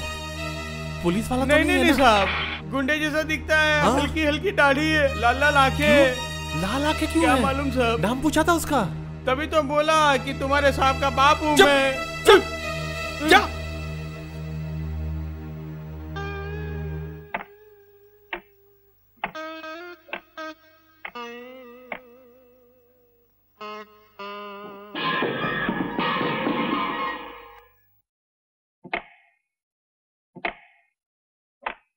कौन हो तुम? ये सब क्या है? ये सब क्या किया तुमने? ये सब राजीव चौधरी के पिता संदीप चौधरी का है, जिसको धोखे से मार के तुमने सब कुछ हड़प लिया है, लेकिन तो भी इसका हकदार नहीं है। कौन हो तुम? क्या नाम है तुम्हारा? मेरा नाम जान के क्या करेगा अविनाश सेन? असली बात सुन। रतन घोष और मंटू कहां पर हैं? कौन रतन घोष? कौन मंटू? हकलाने वाले लोग मुझे बिल्कुल पसंद नहीं। साफ साफ बता दे सुअर की औलाद, रतन घोष और मंटू कहां पर हैं? नहीं, तुम गाली क्यों दे रहे हो? मतलब ये है कि मैं रतन घोष या मोंटू के बारे में कुछ नहीं जानता। तो उनको जीप किसने दिया? तेरे बाप ने? ओ हाँ, जीप। मतलब ये कि बात ये कि वो पहले हमारे पास काम करते थे, लेकिन उसके बाद। अब कहाँ है वो लोग? तुम क्या शंकर बैनर्जी हो? जितना पूछ रहा हूँ उसका जवाब दे। कहाँ है वो लोग? अरे मैं तो बोल रहा हूँ, मैं जानता नहीं हूँ उनको। वो पहले हमारे पास थे, उनको मैंने भगा दिया। तुमने बिल्कुल ठीक कहा था, वो बहुत बदमाश है।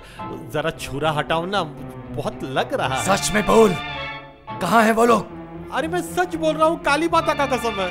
माँ काली का नाम अपवित्र कर रहा है हरामजादे। फिर से गाली दे रहे हो भैया। मैं सच बोल रहा हूँ, मुझे पता नहीं वो कहाँ है। मुझे मारने से तुम्हें पता चल जाएगा वो कहाँ है। जरा छुरी तो हटाओ ना प्लीज। ठीक है, मैं उन गुंडों को खोज ही निकालूंगा और इसके बाद तेरा हिसाब करूंगा मैं।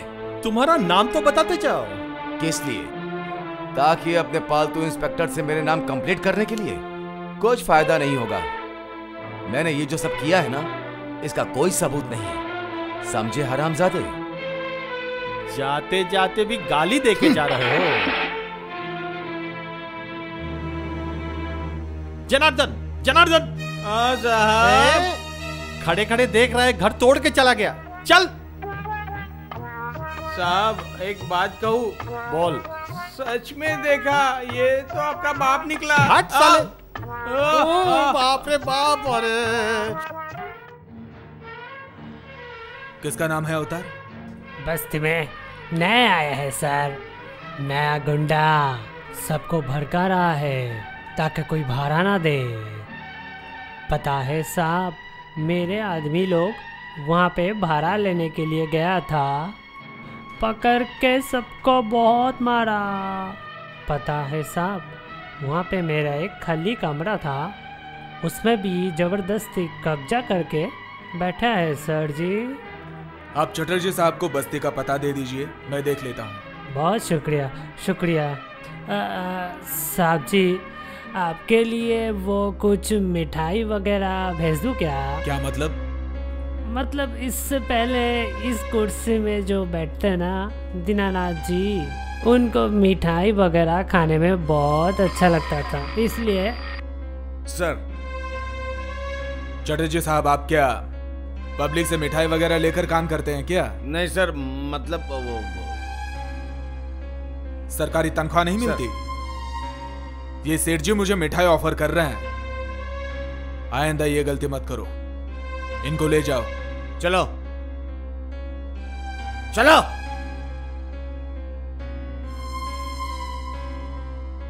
नवरंग बस्ती।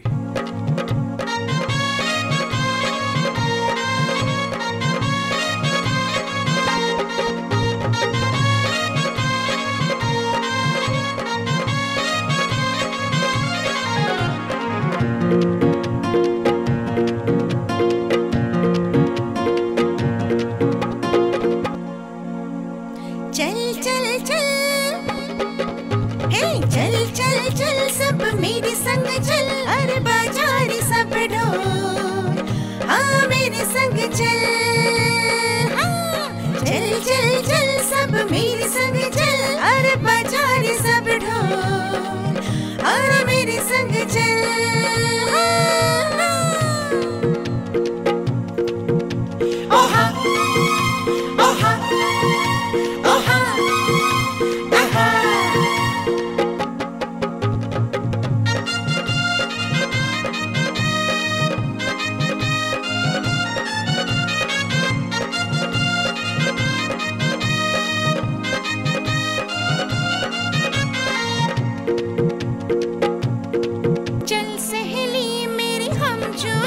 चल मिलके खेले हम होली, रंग बिरंगी रंगों से भर देंगे हम झोली।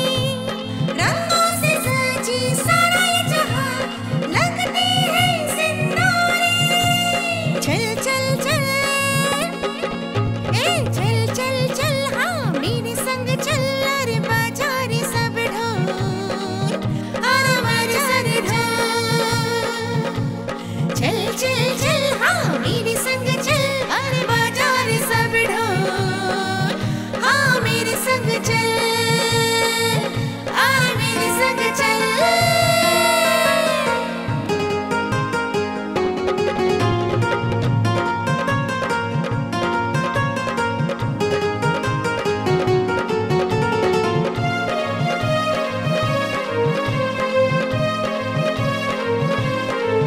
दिल हुम हुम करे, घन धम धम करे, एहसास ऐसा पहले कभी तो हुआ नहीं आगे। दिल नहीं माने प्यार पाना तो चाहे, रंग बिरंगी रंगों से दिल रंगना ही तो चाहे। चल चल चल चल चल चल हाँ मेरे संग चल, सब बाजारे ढोल, अरे मेरे संग चल।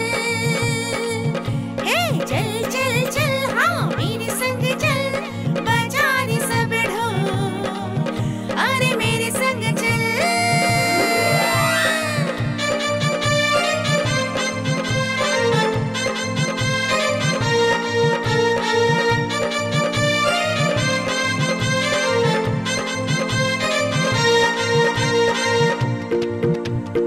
एक आस जगी है मन में ओ सजनी, खेलूं तुझ संग होली, हाँ खेलूं तुझ संग होली।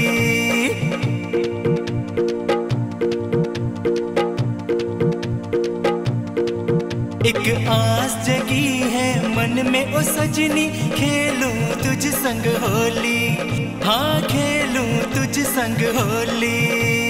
लाल रंग से दिल मचला हो गया ऐसा कमाल, सबके दिल में छा ही गया है होली का धमाल। शुभ दिन में तुम सब क्यों करते हो बवाल।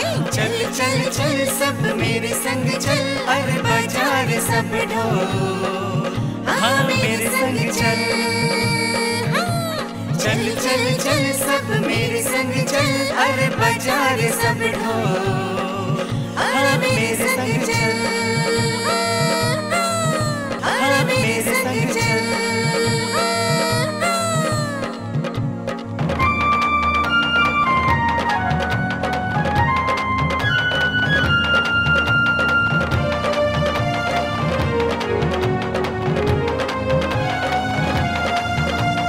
रंगों से रंगे है सारा जहां, दिल को मेरे रंग ना सके। दो नैनों में बसे ना रे, अच्छा लगे ना मुझे कोई भी रंग रे।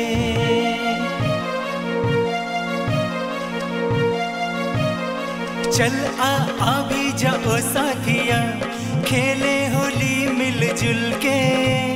ये पल न मिलेगा आगे कभी, तू जी भर के जी ले। रंगों से रंगी है सारा जहां, पर दिल को मेरे रंग न सके। चल चल चल सब मेरे संग चल, अरे बाजार सब ढोल, हाँ मेरे संग चल। चल चल चल सब मेरे संग चल, अरे बाजार सब ढोल, हाँ मेरे संग चल। चल चल चल सब मेरे संग चल, अरे बाजार सब ढोल, हाँ मेरे संग चल। चल चल चल सब मेरे संग चल, अरे बाजार सब ढोल। यहाँ पे गुंडा अवतार कौन है? जो पूछा समझ नहीं आया? कौन है यहाँ पर गुंडा अवतार? क्या हुआ इंस्पेक्टर साहब? उसने कुछ मारपीट वगैरह की है क्या? जितना पूछा है उतना ही जवाब दो। क्यों और किस लिए का जवाब मैं तुम्हें नहीं दूंगा। यह आपके घर की काम वाली नहीं है जिसके ऊपर आप रोब झाड़ कर बात कर रहे हैं। जो कहना है मुझसे कहिए। ओह, इसका मतलब तुम ही अवतार गुंडे हो। यहाँ के सब लोग मुझे अवतार भाई बोलते हैं और आप मुझे अवतार गुंडा बोल रहे हैं। बहुत ज्यादा बातचीत करते हो तुम। हौसला बड़ा बुलंद है। चलो थाने चलो। गुस्सा क्यों हो रहे हैं? क्या बात है बताइए ना। अवतार, दिमाग ठंडा रखो, आखिर ये पुलिस है। आज तो होली है इंस्पेक्टर साहब, आज के दिन तो पुलिस होली के त्योहार को क्या समझेगी। हाँ बोलिए, किस जुर्म में आप मुझे लेकर जाना चाहते हैं? वो थाने में जाकर ही पता चलेगा। ले जाकर मारेंगे ना मुझे, तो यहीं पर मार लीजिए ना। Shut up! चिल्लाइए मत। अगर नहीं गया तो क्या कर लेंगे? तुझे कुत्ते की तरह मारते मारते ले जाऊंगा। Come on. अगर ये पुलिस की खाकी वर्दी आपके बदन पर ना होती ना सर, तो मैं आपको बिल्कुल सही जवाब देता। व्हाट? Yes sir. आप लोग खाकी वर्दी और पिस्तौल के साथ इंसान को इंसान नहीं समझते। कुछ भी बोलते हो और कुछ भी करते हो। और अगर यह वर्दी मेरे पास नहीं होती तो फिर आप मेरे ऊपर जो गर्मी दिखा रहे हैं ना, तो मैं उसका जवाब देता, समझे? ओह,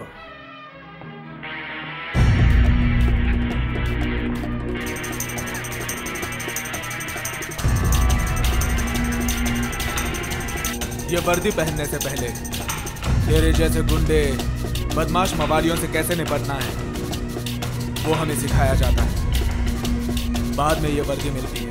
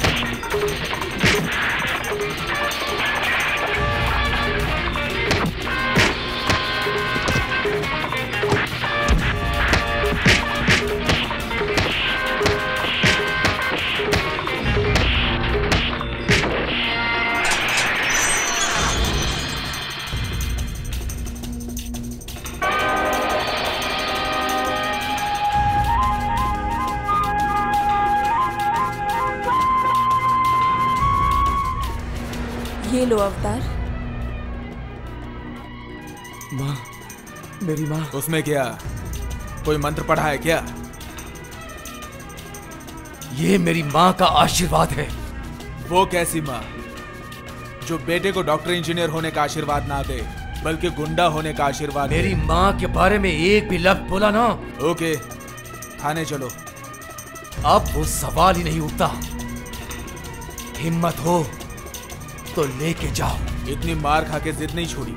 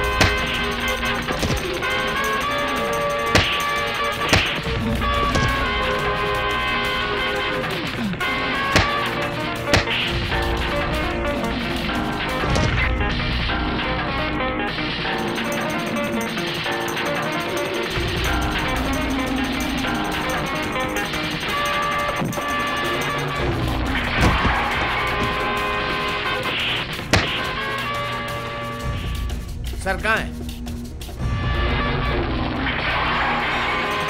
सर आपके बेटे का एक्सीडेंट हो गया सर। भाभी का थाने में फोन आया था। आप घर पे फोन कर दो ताकि उसे अस्पताल ले जाए। मैं आऊंगा इसको थाने में पहुंचाकर। आप जाइए। एक छोटे बच्चे की जिंदगी से खेलने का मुझे कोई अधिकार नहीं। रुकिए, मेरे लिए ड्यूटी पहले है। तुम थाने चलो। बहुत सीरियस एक्सीडेंट है सर। भाभी फोन पे रो रही थी। चलिए मैं आता हूं। आपको देख के मुझे पुलिस डिपार्टमेंट पे विश्वास हो रहा है। तुम गुंडे हो, फिर भी तुम में इंसानियत है। हाँ, तुम मुझसे बाद में थाने में मिलो। चलो।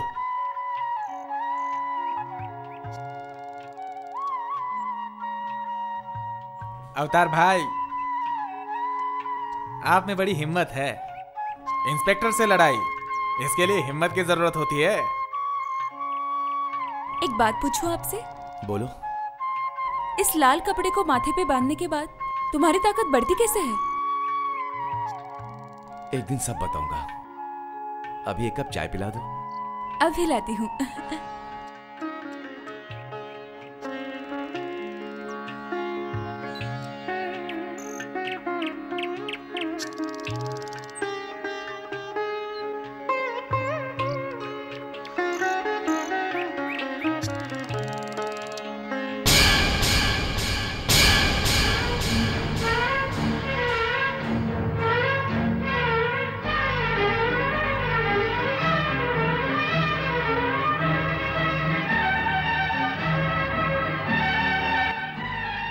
वही ताबीज मेरी माँ की, यानी राजू मेरे दोस्त। अरे राजू भाई, मेरे दोस्त। तुम्हारी चाय। सर जिसके बच्चे का एक्सीडेंट हुआ है उसका नाम क्या है? राजीव चौधरी, इस थाने के बड़े साहब। क्यों, क्या उनका बात? घर कहाँ है? वो कहाँ मिल सकते हैं मुझे?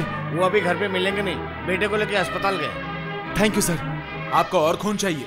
अभी तक इंतजाम नहीं हुआ। Doctor please do something. आपके बेटे का जो ब्लड ग्रुप है वो बहुत रेयर है, आसानी से मिलता भी नहीं। ऊपर से आप दोनों का खून भी तो मैच नहीं हुआ। ब्लड बैंक से खून का एक ही बोतल का इंतजाम हुआ है। वो लोग और भी कोशिश कर रहे हैं। ओके, जल्दी से खून चढ़ाइए। Just 1 bottle. डॉक्टर साहब बेटे को अभी तक होश नहीं आया। बहुत खून बह गया ना, इसीलिए जब तक ना होश आए तब तक खून देना पड़ेगा। लेकिन हमारे पास तो सिर्फ 1 बॉटल। डॉक्टर साहब जैसे भी हो खून का इंतजाम कीजिए। हाँ, मैं ट्राई कर रहा हूँ, मैं देखता हूँ। क्या होगा? इतनी परेशान मत होना, डॉक्टर साहब तो हैं, कुछ ना कुछ बंदोबस्त हो जाएगा। लेकिन मेरा बेटा। सर, तुम नर्स से आपके बेटे के बारे में पूछा तो उसने कहा खून की जरूरत है और खून कहीं मिल नहीं रहा है। सर, मैं खून देना चाहता हूँ। तुम? हाँ सर, मैं गुंडा मवाली हो सकता हूँ पर मेरा खून खराब नहीं है। थैंक यू वेरी मच, लेकिन बात वो नहीं है। ब्लड ग्रुप भी तो मिलना चाहिए। एक बार टेस्ट करने के लिए बोलिए ना सर। बोलिए ना डॉक्टर साहब को, अगर मिल गया तो मैच भी तो हो सकता है। कम से कम अपने बेटे के बारे में तो सोचो। सोचिए भाभी, भगवान भी आपके बच्चे को मार नहीं सकता है।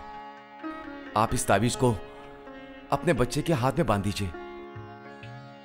ये ताबीज आपका ही है ना सर? हाँ, लेकिन तुम्हें कहाँ मिला? मारपीट के समय आपके हाथ से गिर गया था। लीजिए भाभी। हाँ? पहनाने से पहले एक बार माथे पर लगा दीजिएगा। अरे उसके अंदर भगवान का फूल है, पहले माथे पे तो लगाओ, उसके बाद पहना। लेकिन ये बात तुम्हें कैसे पता कि बांधने से पहले माथे पे लगाना चाहिए? नहीं सर, मतलब ताबीज के अंदर पूजा का फूल होता है ना सर, इसलिए बोला मैंने।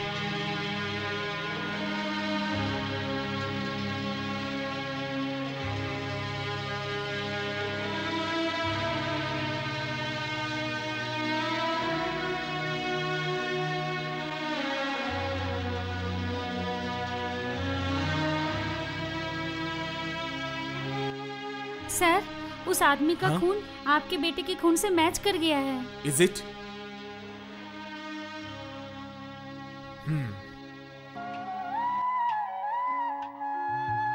डॉक्टर साहब, आपको जितना भी खून चाहिए आप ले सकते हैं, लेकिन राजू साहब के बच्चे को कुछ नहीं होना चाहिए। डोंट वरी, सब ठीक हो जाएगा। आप बस चुपचाप सोए रहिए, ठीक है?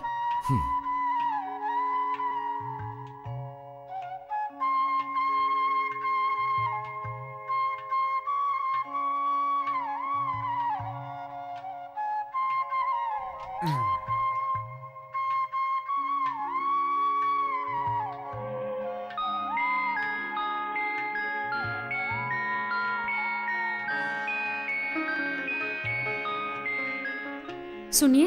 हाँ? आपको उस आदमी को कुछ पैसे देने चाहिए। लगता है बहुत गरीब है। पैसे के खातिर ही उसने खून दिया होगा। मैं देखता हूँ। कैसे हो बेटे?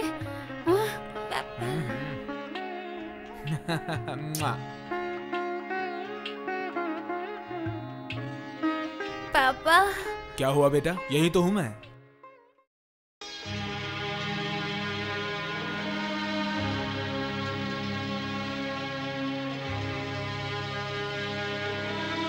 आपका खाना लाई हूँ, खा लीजिए। पता नहीं वो बच्चा कैसा होगा अभी। बिल्कुल ठीक होगा, उठो ना, खाओ। अरे ये क्या, पूड़ी हलवा? हाँ, आपने उस दिन कहा था ना आपकी माँ यही बनाया करती थी। अरे वो मेरे लिए थोड़ी ना, वो तो मेरे दोस्त के लिए था। पता है शिखा, जब मेरी माँ पूड़ी हलवा उसको खिलाती थी ना, तो उसके चेहरे पर एक अजीब सी खुशी दिखती थी। मन कर रहा है कि इसको लेके मैं उसके पास चला जाऊं। मुझे और खुशी, और मुझे उसका चेहरा फिर से देखना है। वो तुम्हारी इच्छा अभी पूरी कर ले मेरे दोस्त। सर, आप यहाँ? एक थप्पड़ दूंगा। क्या सर सर लगा रखा है? हाँ? तुम मेरी आंखों को धोखा देगा? हॉस्पिटल से चुपचाप भाग गए? अरे तू तो अवतार हो गया, गुंडा बन गया। मतलब ये पूड़ी हलवा सब प्लान में था क्या? मैं क्या करूं? इन्होंने जो कहा वो मैंने किया। अबे तू कहां चला गया था भाई? हमारा सब कुछ खत्म हो गया भाई। दुनिया में मैं बिल्कुल अकेला हो गया। बिल्कुल अकेला हो गया भाई, बिल्कुल अकेला। मधुमासी और संध्या हमें छोड़कर चली गई। हम कुछ भी नहीं कर पाए। मैं तो हूं ना मेरे दोस्त। मैं तो हूं। हाँ, मैं तो हूं ना मेरे दोस्त। मैं तो हूं। पूर्वी, देखो मैं किसे लाया हूं। बचपन का दोस्त। मैं मेरे दोस्त को लेकर आया हूं। अरे आओ आओ। क्यों, हमसे भाग क्यों रहते शंकर भैया? और कहां भाग पाया भाभी, ये पूड़ी हलवा ने मुझे फंसा दिया। और ये जरूर शिखा है। बस पैर पड़ने की जरूरत नहीं, तुम्हारी इच्छा जरूर पूरी होगी। क्या है मन की मुरादे? ये है। भाभी संजू कैसा है अब? ठीक है, पर बहुत परेशान करता है। सोता नहीं है। ये खाऊंगा, वो खाऊंगा, गाना सुनाओ, कहानी सुनाओ। चलिए मैं उसको सुला देता हूँ। कर सकोगे? कर लो कोशिश। चलो उस कमरे में चलो। चलो शिखा, हम रात के खाने का इंतजाम करते हैं। संजू, यही है वो तुम्हारा चाचा। आप इनको ही लाडला कहते हो क्या? लेकिन आज से तुम्हारा नाम है लाडला, छोटा लाडला। क्यों? क्योंकि तुम्हारे पिता ने तो पुलिस की वर्दी पहन ली है। उन्हें तो मैं इस नाम से बुला नहीं सकता ना, इसलिए अब तुम ही हो मेरे लाडला। बहुत अच्छा, लेकिन वो बिल्ली वाली बुआ कौन बनेगी जो खीखी करके हंसती थी और मछलियों से खेलती थी?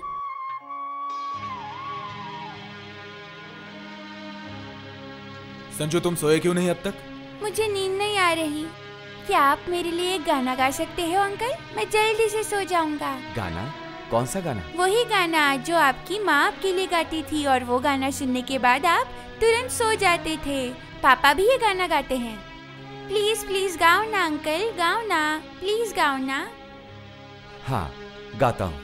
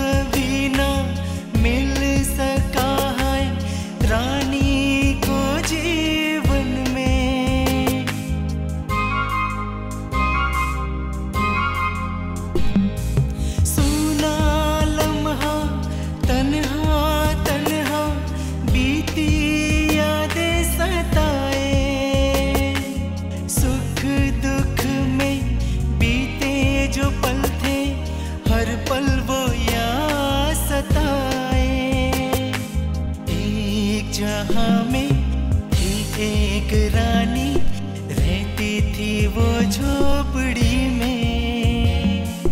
दिन गुजरते मेहनत करके, धूप बारिश तूफान में।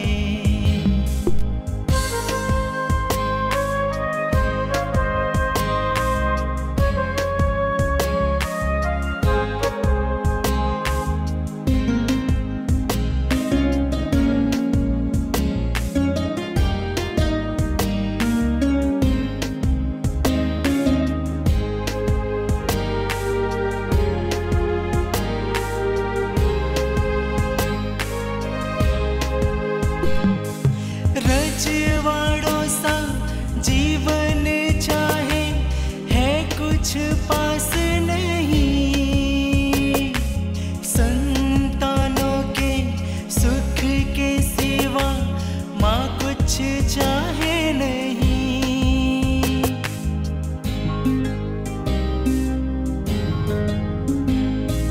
बच्चों की खुशी देख के माँ का दिल खुशियों से भर जाए। माँ के जैसा प्यार जहां में कोई क्या कर पाए। एक जहां में थी एक रानी, रहती थी झोपड़ी में। दिन गुजरते मेहनत करके, धूप बारिश तूफान में।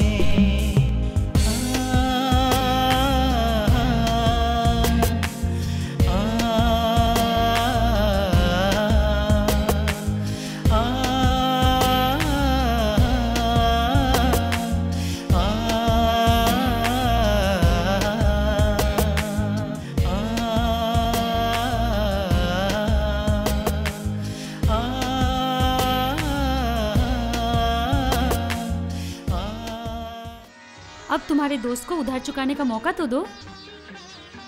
कल से तुम यहीं रहोगे। बाजू वाला कमरा तुम्हारे लिए साफ कर देती। नहीं भाभी, ये संभव नहीं है। क्यों संभव नहीं? उधर ऐसा क्या रखा है, बोल।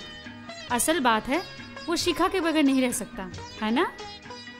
वो तो मैं भी जानता हूँ, वो हो जाएगा। उससे पहले तुम्हारी नौकरी का इंतजाम करता हूँ, और मेरे होते हुए तुम्हें गैरेज पे काम करने की जरूरत नहीं। गैरेज में तो काम समय काटने के लिए कर रहा था। जब तक मैं रतन, घोष और मंटू को ढूंढ ना पाऊं, मुझे चैन नहीं मिलेगा। और ये किसी पुलिस ऑफिसर के घर से संभव नहीं। वो सब तू मत सोच, उन्हें तो मैं ढूंढ लूंगा। नहीं, उन्हें मैं अपने हाथों से मारूंगा। ये तुम क्या कह रहे हो शंकर भैया? शंकर, तेरी तकलीफ, तेरा दुख मैं जानता हूं। मेरे दिल में भी आग जल रही है। मैं प्रतिज्ञा करता हूं, उन्हें सजा दिलाकर रहूंगा, लेकिन कानून के जरिए। मुझे कानून पर बिल्कुल विश्वास नहीं, क्योंकि मेरी जिंदगी में जो कुछ भी हुआ उसकी जिम्मेदार पुलिस डिपार्टमेंट ही शंकर है। शंकर, हाथ की पांचों उंगलियां समान नहीं होती हैं। इसलिए दुनिया के हर एक डिपार्टमेंट में अच्छे और बुरे लोग होते ही हैं। मुझ पे भरोसा रख भाई, इसका बदला हम ले लेंगे। बदला तू भी लेगा और मैं भी लूंगा, लेकिन हमारा रास्ता अलग है। मैं उधर खून करूंगा, उसके बाद मैं तुम्हें अपना समर्पण करूंगा। लेकिन शंकर, एक पुलिस ऑफिसर के सामने ये खून करने की बात कह नहीं सकता। जो कसम मैंने मां और बहन की चिता पर ली थी, ये बात एक पुलिस ऑफिसर के सामने तो क्या, भगवान के सामने भी कहने से नहीं डरूंगा। चलो शिखा। अच्छा, आती हूँ भैया। क्यों जी? शंकर ये सब क्या बोल कर गया? वो खून करेगा? आखिर वो खूनी बन जाएगा? पूरे रास्ते में ये बात मैं कहने वाली थी, लेकिन राजू के घर पे जो कुछ तुमने सुना उसके बारे में जानना चाहती हो ना? बोलूंगा, समय आने दो, सब बता दूंगा। आज अगर बोल देते हो तो कौन सा आसमान टूटने वाला है? तो तुम भी क्या बड़े होके बाप के तरह पुलिस ऑफिसर बनोगे? हाँ बिल्कुल, मेरे पास तो पुलिस की ड्रेस है, पिस्तौल भी है, खाए गोली चला सकता हूँ मैं तो पापा से भी बड़ा पुलिस ऑफिसर बनूंगा। अरे बाप रे बाप, तेरे बाप के बाद तू, राम तो राम, उसके ऊपर सुग्रीव भी। तो और कोई लाइन अच्छा नहीं लगा क्या? पापा। श्री अविनाश सेन मेरे घर पर? नहीं, मैंने सुना है कि तुम इंस्पेक्टर बन गए हो, इसीलिए मिलने आ गया। ये इतनी खुशी की बात है, मैं बोल के बता नहीं सकता। मेरा भतीजा आज पुलिस ऑफिसर। संजू अंदर जाओ। आप खड़े क्यों हैं? बैठिए। बैठ रहा हूँ। कितने बचपन में तुमने मुझे देखा था, मैंने सोचा था तुम पहचानोगे नहीं। आपको भूल जाऊं ये तो असंभव है, इस जन्म में नहीं। और वैसे भी अगर आप नहीं होते तो मैं पुलिस नहीं होता। पैसे वैसे तो बहुत कमा रहे हो, सिर्फ पगार से ये घर थोड़ी ना बन सकता है। हाँ वो बात तो है, आपने बिल्कुल सही कहा। लेकिन आप जो कहना चाहते हैं वैसे नहीं, रिश्वत नहीं। पिताजी की जायदाद तो मिली नहीं, बुआ की मिली। ओ अच्छा, आप आ गए? हाँ। अरे बाप रे, इतना कुछ! थोड़े चाय से ही काम चल जाता बहू, इतना हंगामा क्यों? हंगामा क्या किया? आप पहली बार आए हैं, आपको कुछ खाने दूं? बस एक कप चाय। तो मैं भी तो तुम्हें पहली बार देख रहा हूँ बहू, इसलिए थोड़ा सा सोना और मेरे छोटे से पोते के लिए shirt pant. Necklace full set. Get out from here. किससे गेट आउट कर रहे हो पता है? जानता हूं, मेरे पिता का खूनी अविनाश सेन को। ये सब का कोई सबूत है? अगर होता तो आप इस तरह घूम नहीं पाते।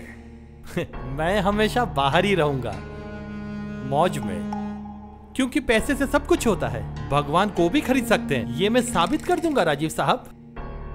पैसे से सिर्फ भगवान की मूर्ति खरीदी जाती है, लेकिन भगवान को नहीं। कानून की 2-4 कुर्सियां खरीद सकते हैं, लेकिन कानून को नहीं। इसे मैं साबित कर दूंगा। Now get lost. ये लो, आउट। अरे बाबा,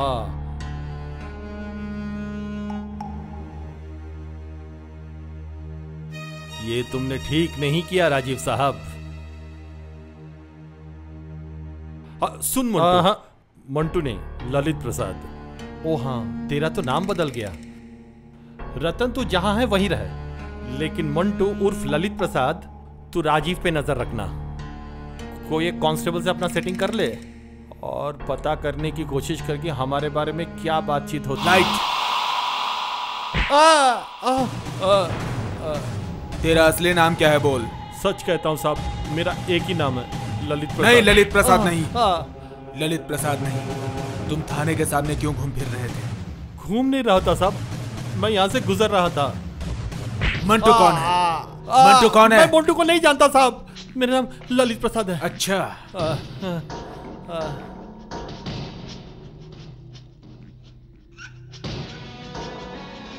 ललित प्रसाद।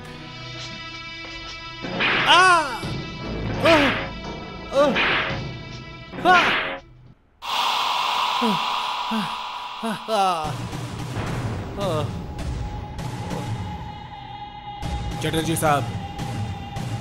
सर। साल का एक ही दिन है, संजू के बर्थडे पर चाय हम मौज गरम। मस्ती करते हैं और कुछ नहीं। सब दोस्त मिलकर एक साथ खाना पीना करते हैं। लेकिन भाभी, आप अमीर लोगों के बीच मैं नहीं आऊंगी, मुझे शर्म आती है। ज्यादा मत बोल। चल, अब इतने लोगों के खाने का इंतजाम करना है, मैं अकेले नहीं कर सकती, पूरे दिन वहीं रहेगी। अंदर आऊं? शंकर जी, आपको थाने में आना पड़ेगा, आपको साहब ने बुलाया। फिर क्या हो गया? क्या बात है मिस्टर चैटर्जी? उनको कुछ बात करनी है। ओह, मुझे लगता है वो काम से फंस गए होंगे, इसीलिए तुम्हें बुला रहे हैं संजू के जन्मदिन की तैयारी करने के लिए। हो सकता है, लेकिन क्या भाग्य है मेरा, सरकारी गाड़ी मुझे लेने आई है। चलिए मैं आता हूं। आइए।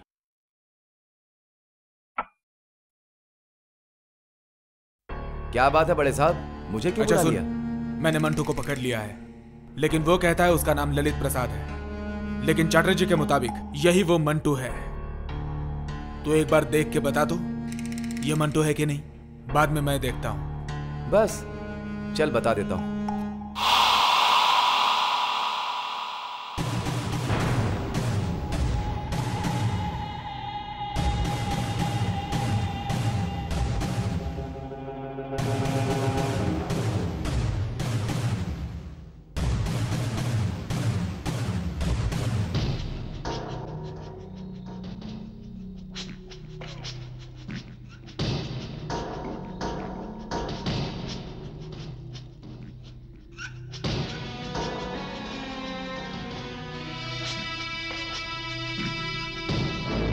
नहीं चटर्जी साहब,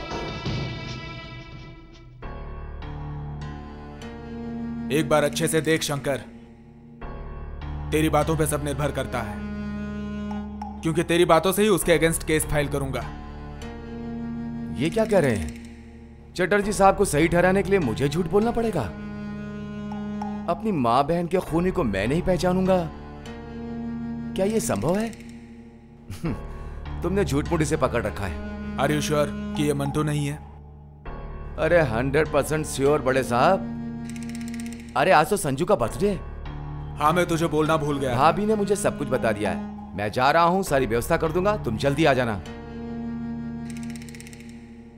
चटर्जी साहब सुनिए। जी सर। शंकर ने बोल तो दिया, लेकिन मुझे भरोसा नहीं है। मैं एक काम करता हूं, मंटू को छोड़ देता हूं, आप उसको फॉलो करते रहिए। अगर वो सच में मंटू ही निकले तो शंकर उस पे कहीं ना कहीं अटैक करेगा, तब मैं श्योर हो जाऊंगा। बाद में मंटू को यहां अरेस्ट करके लाइए। Okay sir.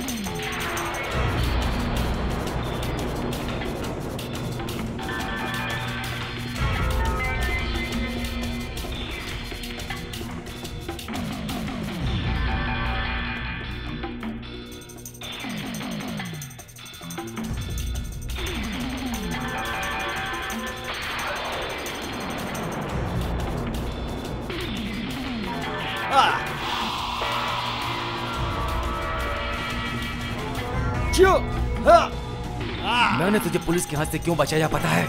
अपने हाथ से मारने के लिए।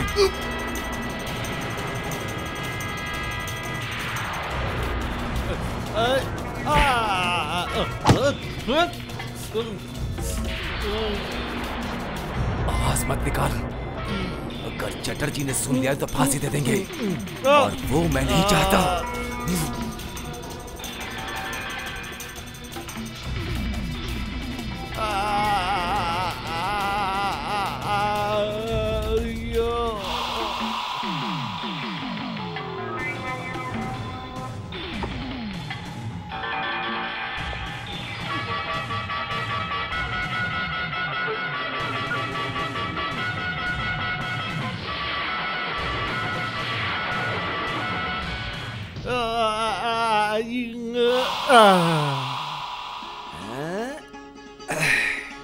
Happy birthday. एक गाना गाओ ना मेरे लिए अंकल, आप बहुत अच्छा गाना गाते हो। हो जाए एक गाना हो जाए। गाओ ना शंकर भैया। वो जब इतनी जिद कर रहा है तो जन्मदिन पर गा दीजिए ना। इसके अलावा जब तक वो नहीं आते संजू केक नहीं काटेगा। वो चाहता है कि तुम दोनों दोस्त खड़े रहो, तभी वो केक काटेगा। तब तक तुम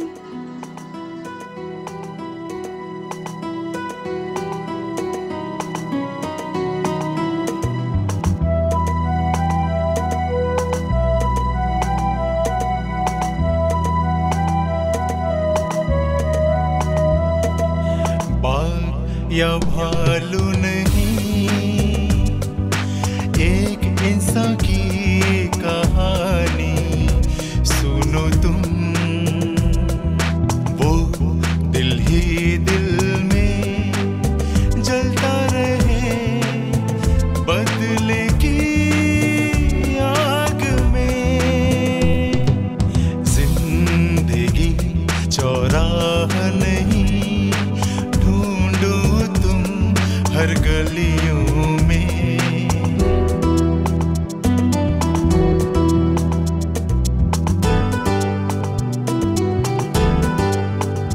इंसानी है जिंदगी, फिर भी वो इंसान ही। सपने सारे चूर हुए कटी पतंग जैसे।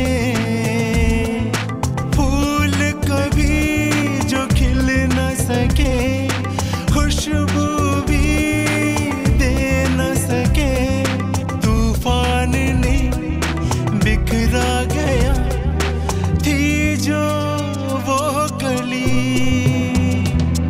जिंदगी चौराहा नहीं, ढूंढो तुम हर गलियों में।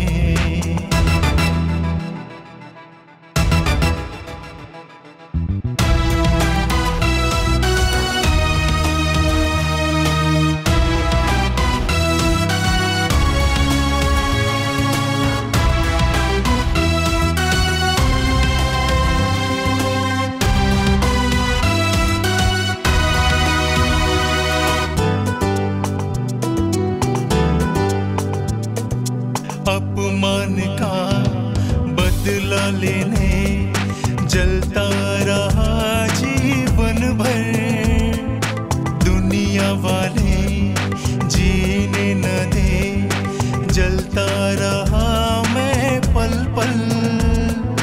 जीवन मेरा है एक तूफान, कोई भी तो नहीं मेरा यहाँ। जीवन मेरा जलता रहा, कोई नहीं है मेरा। जिंदगी चौराहा नहीं, ढूंढो तुम हर गलियों में।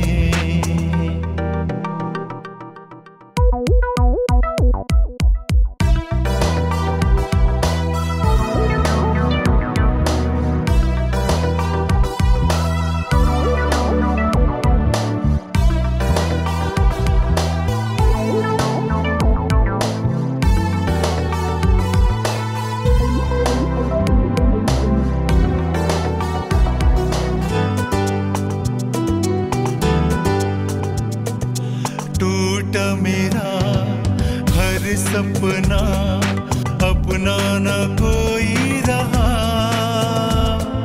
जाने न कोई मन की लगी, जैसे मैं बेजुबान।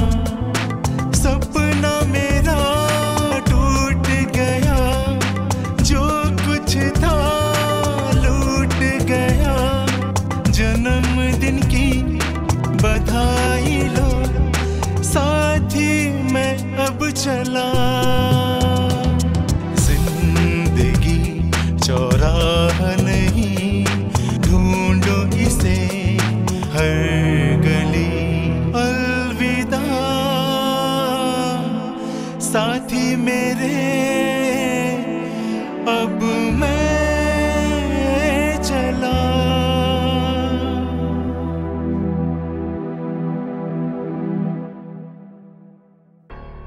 शंकर, तुझसे जरूरी बात करनी है, अंदर चल। ये बात थोड़ी देर बाद कर लो ना। अरे वो संजू कब से इंतजार कर रहा था, आप दोनों आओगे उसके साथ केक काटोगे। पापा अंकल आओ ना, कब से इंतजार कर रहा हूँ मैं केक काटने का। चल।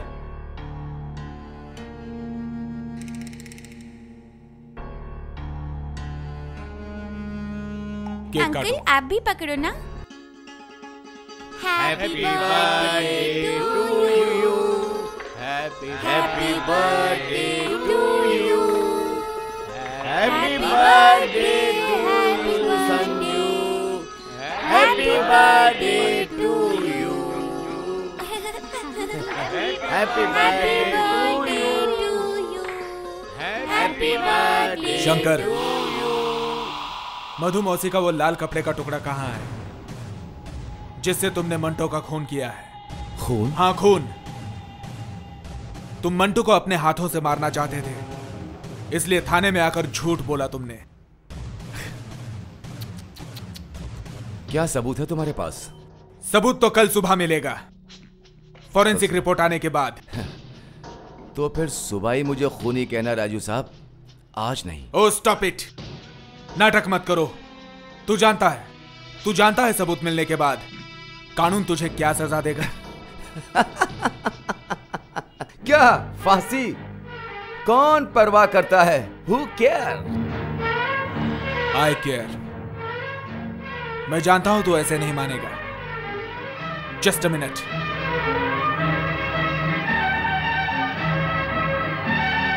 Excuse me। हाँ देती हूँ बेटा। Excuse me। आज संजू के जन्मदिन की पार्टी यही खत्म होती है, माफ कीजिए। संजू चल मेरे साथ। ये सब तुम क्या कर रहे हो? आज इसके जन्मदिन पर तुम सुनो। हाँ संजू आ।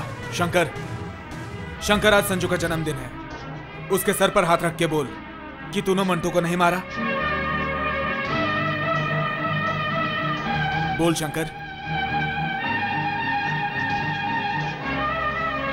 मैं जानता हूं शंकर, संजू की तू झूठी कसम नहीं खा सकता।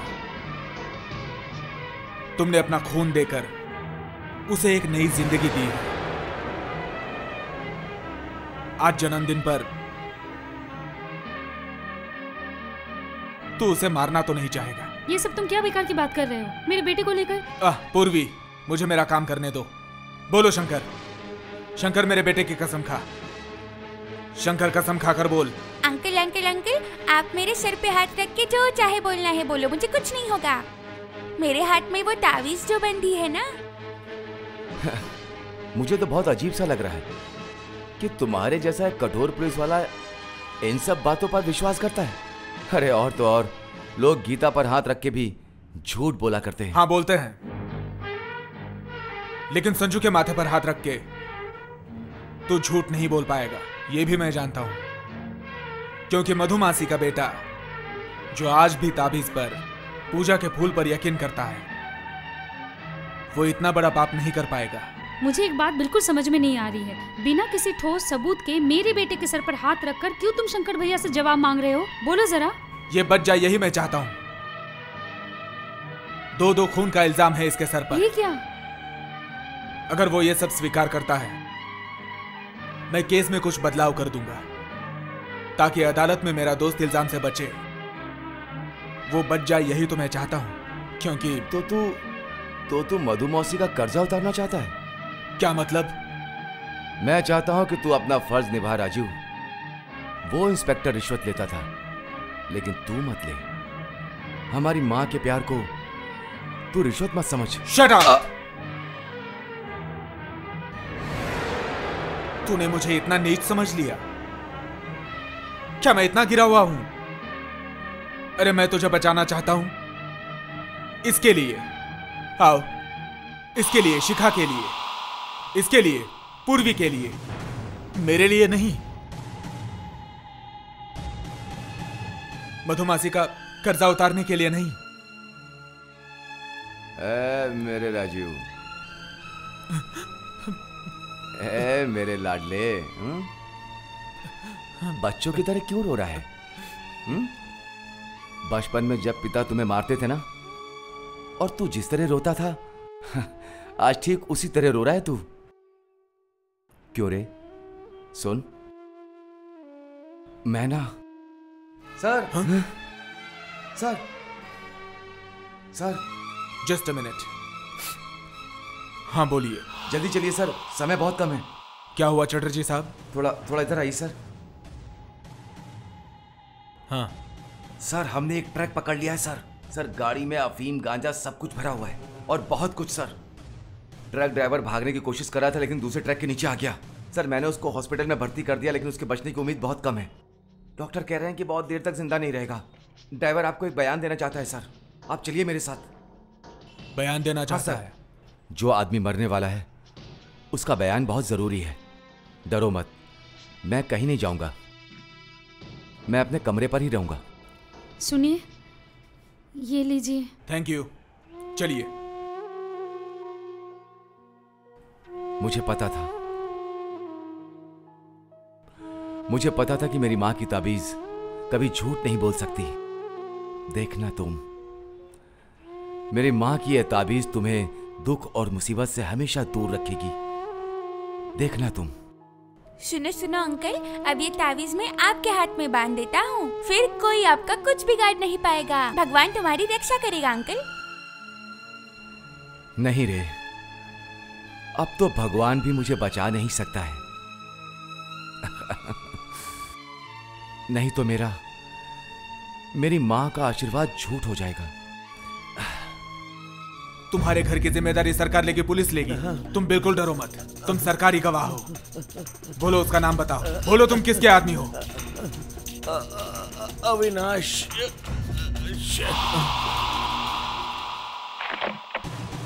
ये क्या?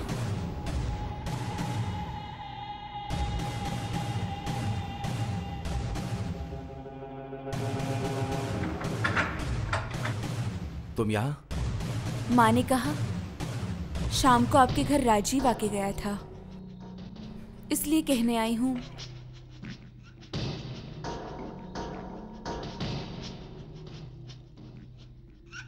मुझे बहुत डर लगता है आपके लिए। राजीव ने अगर तुम्हें पकड़ लिया तो फिर? कभी ना कभी तो पकड़ा ही जाऊंगा ना, और सिर्फ पकड़ेगा ही नहीं, फांसी भी हो सकती है। नहीं नहीं, मैं राजीव भैया से बात करूंगी, मैं उनके पैरों पे गिर जाऊंगी। वो बेचारा क्या करेगा, कानून से उसका हाथ बंधा हुआ है। लेकिन मैंने तुम्हारे साथ बहुत सपने देखे हैं, उनका क्या होगा? सपना तो मैंने भी देखा है शिखा। मैंने भी सपना देखा था कि तुम्हें सुहागन बनाकर, दुल्हन बना के तुम्हें अपने घर ले आऊंगा।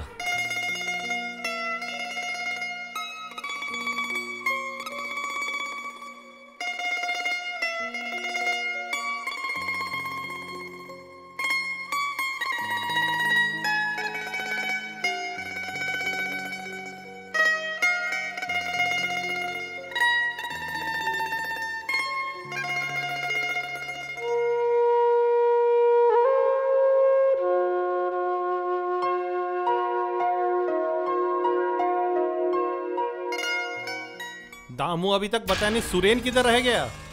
पता नहीं अभी तक क्यों नहीं पहुंचा। खबर लेके आए मालिक, सुरेन मर गया है। और मालिक मरने से पहले बयान में आपका नाम बोल दिया है। हाँ? साला मीर जाफर विभीषण मरने से पहले युधिष्ठिर बन के गया, सोच रहा है सच बोल के स्वर्ग जाएगा। राजीव चौधरी आपको ढूंढ रहा है मालिक, आपके घर पे जा सकता है सर? जाने दे, केला मिलेगा उसको, कुछ नहीं मिलेगा उसको। लेकिन ट्रक पे तो सब कुछ मिलेगा। हाँ, ट्रक में सब मिलेगा। सही है, पुलिस स्टेशन से ट्रक को हटा नहीं सकता रतन। हाँ, राजीव चौधरी खुद ट्रक को यहाँ पे पहुंचा देगा। क्या बोल रहा है? किडनैप। राजीव चौधरी के इकलौते बेटे को किडनैप करूंगा मैं, बदले में ट्रक वापस मिलेगा। वाह, बहुत बड़ी आइडिया है। सांप के बिल में से सांप का अंडा चुराएगा। कर पाएगा? हाँ करूंगा। इतने दिन के बाद तो एक अच्छा काम मिला है, आप निश्चित रहिए। उधर राजीव चौधरी आपके घर में सर्च करेगा और मैं उसके घर से उसके लाडले बेटे को। पुलिस की नौकरी भी ना, इतने रात को भी ना। छोड़ो मुझे, छोड़ो मुझे, छोड़ो छोड़ो छोड़ो। चलो। ये क्या दादा आप यहाँ? तुम्हें अच्छा खाना खिलाने के लिए बैठा हूँ। देखो ना दादा, इन लोगों ने मम्मी को रस्सी से बांध दिया और मुझे यहाँ उठा के लेके आ गए। बहुत गलत बात है। हाँ। फिर तो शमशान के पास में 8 बजे पहुँच जाना। हाँ। और मेरे इस पोते को उस गोदाम घर में बंद कर दो। चल चल चल मेरे जाओ साथ। जाओ चल जा बेटा जा। बचाओ बचाओ बचाओ मुझे, बचाओ, छोड़ो छोड़ो छोड़ो। अरे चल। छोड़ो छोड़ो छोड़ो चल। छोड़ो मुझे, बचाओ, छोड़ो, कहाँ लेके जा रहे अब राजीव चौधरी समझेगा पानी में रह के मगरमच्छ से दुश्मनी क्या है। अरे ये सब क्या है? थोड़ा रुक जाओ। हम बर्बाद हो गए।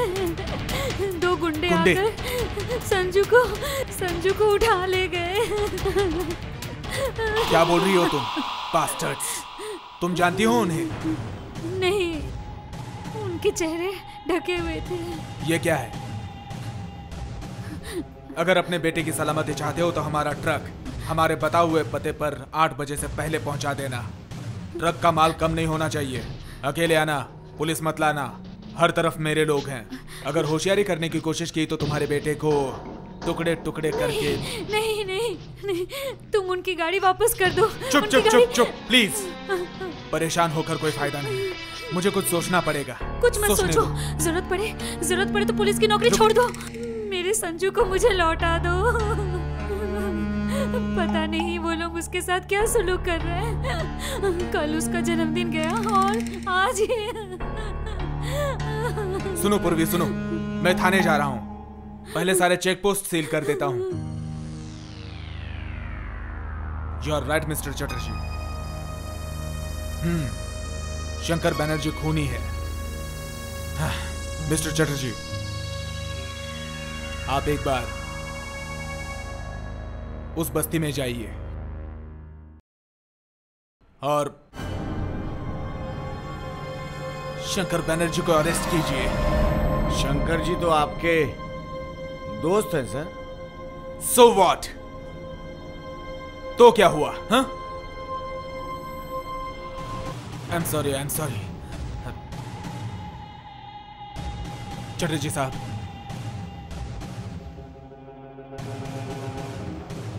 पुलिस के लिए ड्यूटी सबसे पहले।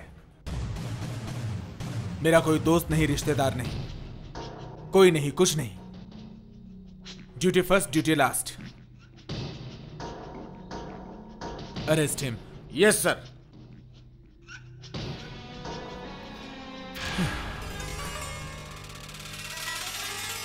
मुझे माफ कर दो मधुमौसी, मुझे माफ कर दो। पुलिस का फर्ज निभाने गया तो तुम्हारे शंकर को, मेरे अपने दोस्त को मुझे आज गिरफ्तार करना पड़ रहा है। मेरी इस गलती के लिए अपने राजू को माफ कर दो। आप फिक्र मत करो भाभी, अपनी जान देकर भी मैं संजू को लेकर के आऊंगा। राजीव माने या ना माने, मैं कुछ भी करके उस ट्रक को पुलिस स्टेशन से चुरा लूंगा और 8 बजे तक उसको उसकी जगह पर पहुंचा दूंगा। अरे अरे, ये क्या कर रहे हो भैया? आपके अंदर मुझे अपनी मां दिखाई देती है भाभी, इसलिए पैर छूने का मन कर रहा था। कैसा आशीर्वाद दूं तुम्हें भैया? ईश्वर तुम्हारे सारे तकलीफों को दूर कर दे, शिखा के साथ नई जिंदगी की शुरुआत करने का मौका दे, इतनी ही इच्छा रखती हूँ। सुनो, तुम्हारे हाथों से अपनी मांग भरने का मैं इंतजार करूंगी। हेलो। गंगा के किनारे एक डेड बॉडी मिली है। उसको मैं जानता हूं। उसका नाम शंकर बनर्जी है। What? Oh no! हेलो, कौन बोल रहे हैं आप? Hello, hello.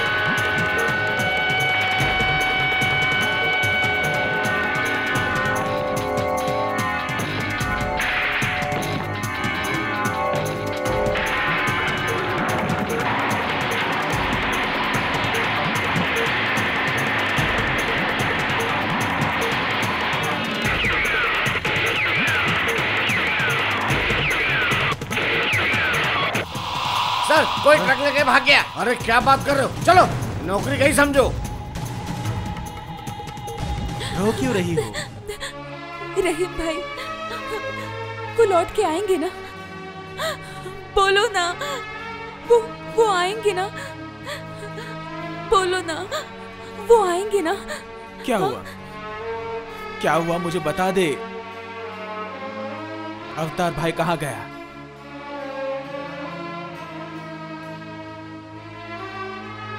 वो बदला लेने जा रहे हैं।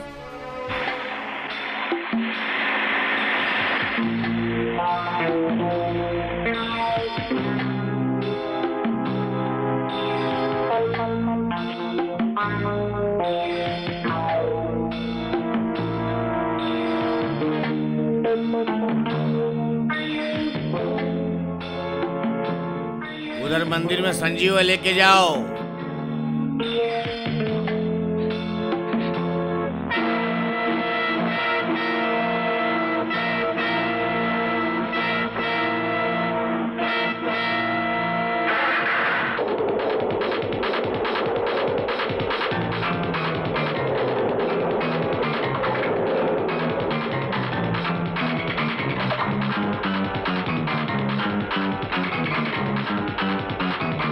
What? क्या बात कर रहे हैं आप? कितनी देर हुई? 15 मिनट पहले सर। 15 मिनट पहले? मैं थोड़ा बाहर क्या गया, ट्रक गायब हो गया। हद हो गई। क्या कर रहे थे आप लोग? हाँ? What the hell you are doing? इधर सुनो, यहाँ पे कोई ट्रक आया था? आया था, अभी चला गया। किस तरफ गया है? वो हाईवे की तरफ। I see.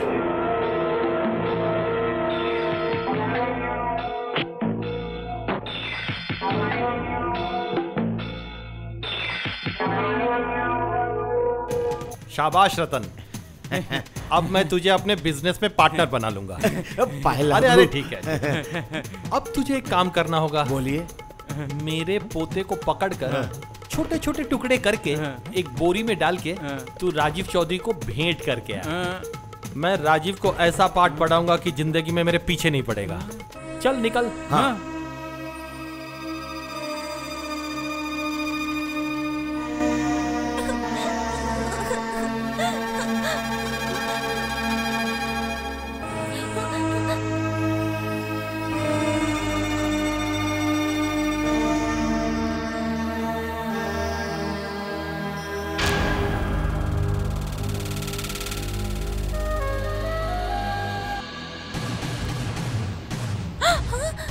मुझे मत मारो, मुझे पापा के पास जाने दो। पापा के पास जाना है? जाओगे जाओगे, लेकिन ऐसे नहीं। घर जाना है। तुम्हारे दादाजी ने बोला है तुम्हें काट के टुकड़ा टुकड़ा करके बोरी में भर के उसके बाद तुम्हें पापा के पास भेज दिया जाएगा। मुझे छोड़ दो, मुझे डर लग रहा है, मुझे डर लग रहा है। पापा के पास जाएगा, पापा के पास जाएगा, पापा के पास जाएगा। चुप!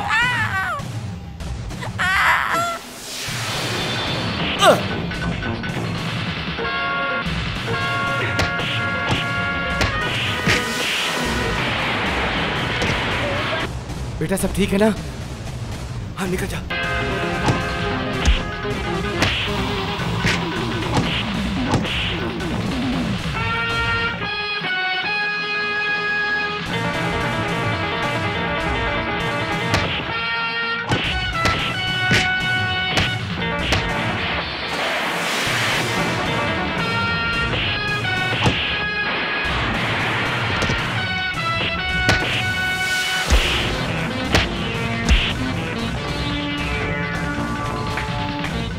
मेरा दिल कह रहा था तू आएगा। वो देख, वो देख। अंकल देखो देखो मेरी हालत। ये देखो। तू अगर रतन पे हाथ उठाया तो संजीव का सर उड़ा देगा भुवन, है ना भुवन? हाँ। तो रतन शुरू हो जा तू, मैं बैठ के देखता हूँ। Start fight, action.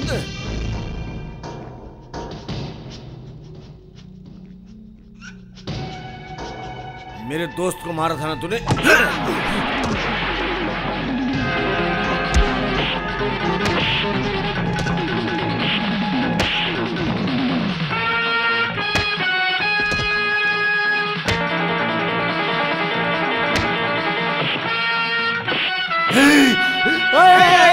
मार उसके सर पे।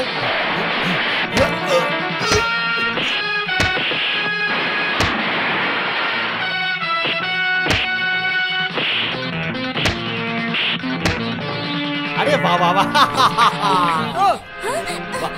शैतान दादा, हैंड्स अप। कोई आगे नहीं बढ़ेगा, जो जहाँ है वही रुक, वरना मैं गोली चला दूंगा। प्यारे पोते, ऐसा नहीं करते बेटा। वो सचमुच का रिवॉल्वर है, वो उसमें गोली है, खिलौना नहीं है। मुझे पता है, तुम्हें सिखाने की जरूरत नहीं। उन लोगों को मना करो, वरना मैं ये गोली चला दूंगा। कौन साला पासर है? दूर जा यहाँ से। जूनियर राजीव चौधरी है, देगा ट्रिगर दबा के ऊपर चला जाऊंगा।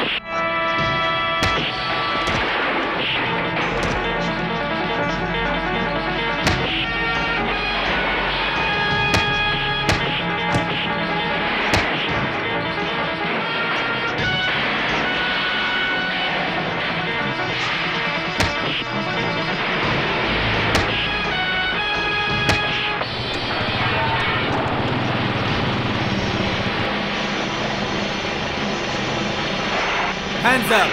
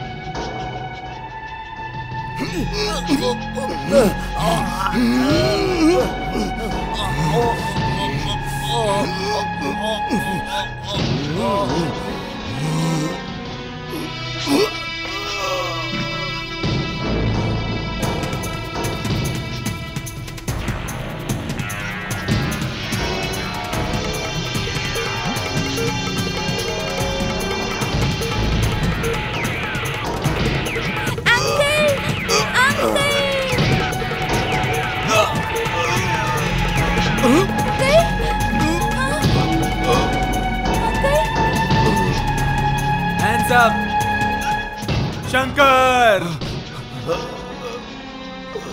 नहीं शंकर, नहीं नहीं नहीं मेरे भाई, ये क्या हो गया? ये तुझे क्या हो गया शंकर? अंकल क्या हुआ? मेरी माँ की दी हुई ताबीज कभी झूठ नहीं बोल सकती। उसे तो कभी मत उतारना, कभी नहीं उतारना। तू शिखा को बोलना उसे उसे उसे दुल्हन के रूप में देखने का बहुत मन था मुझे, लेकिन ये तुम क्या कह रहे हो शंकर? तू ठीक हो जाएगा, तू अच्छा हो जाएगा।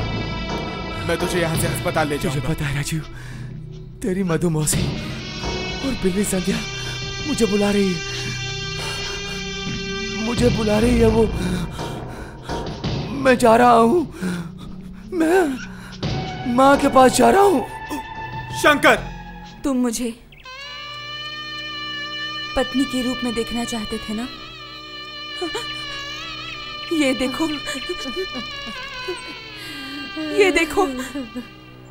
मैं सुहागन बन गई। ये सिंदूर लगाया है, देखो, आंखें खोलो। शिखा, मेरी प्यारी बहना जरा सुन। देख लिया ना भाभी, वो मुझे छोड़ के भाग गए। देख लिया? ठीक है, तुमने मुझे इस रूप में नहीं देखा ना? मैं भी इस तरह दोबारा कभी नहीं सजूंगी। तुम देखना, कभी नहीं सजूंगी मैं तुम्हारी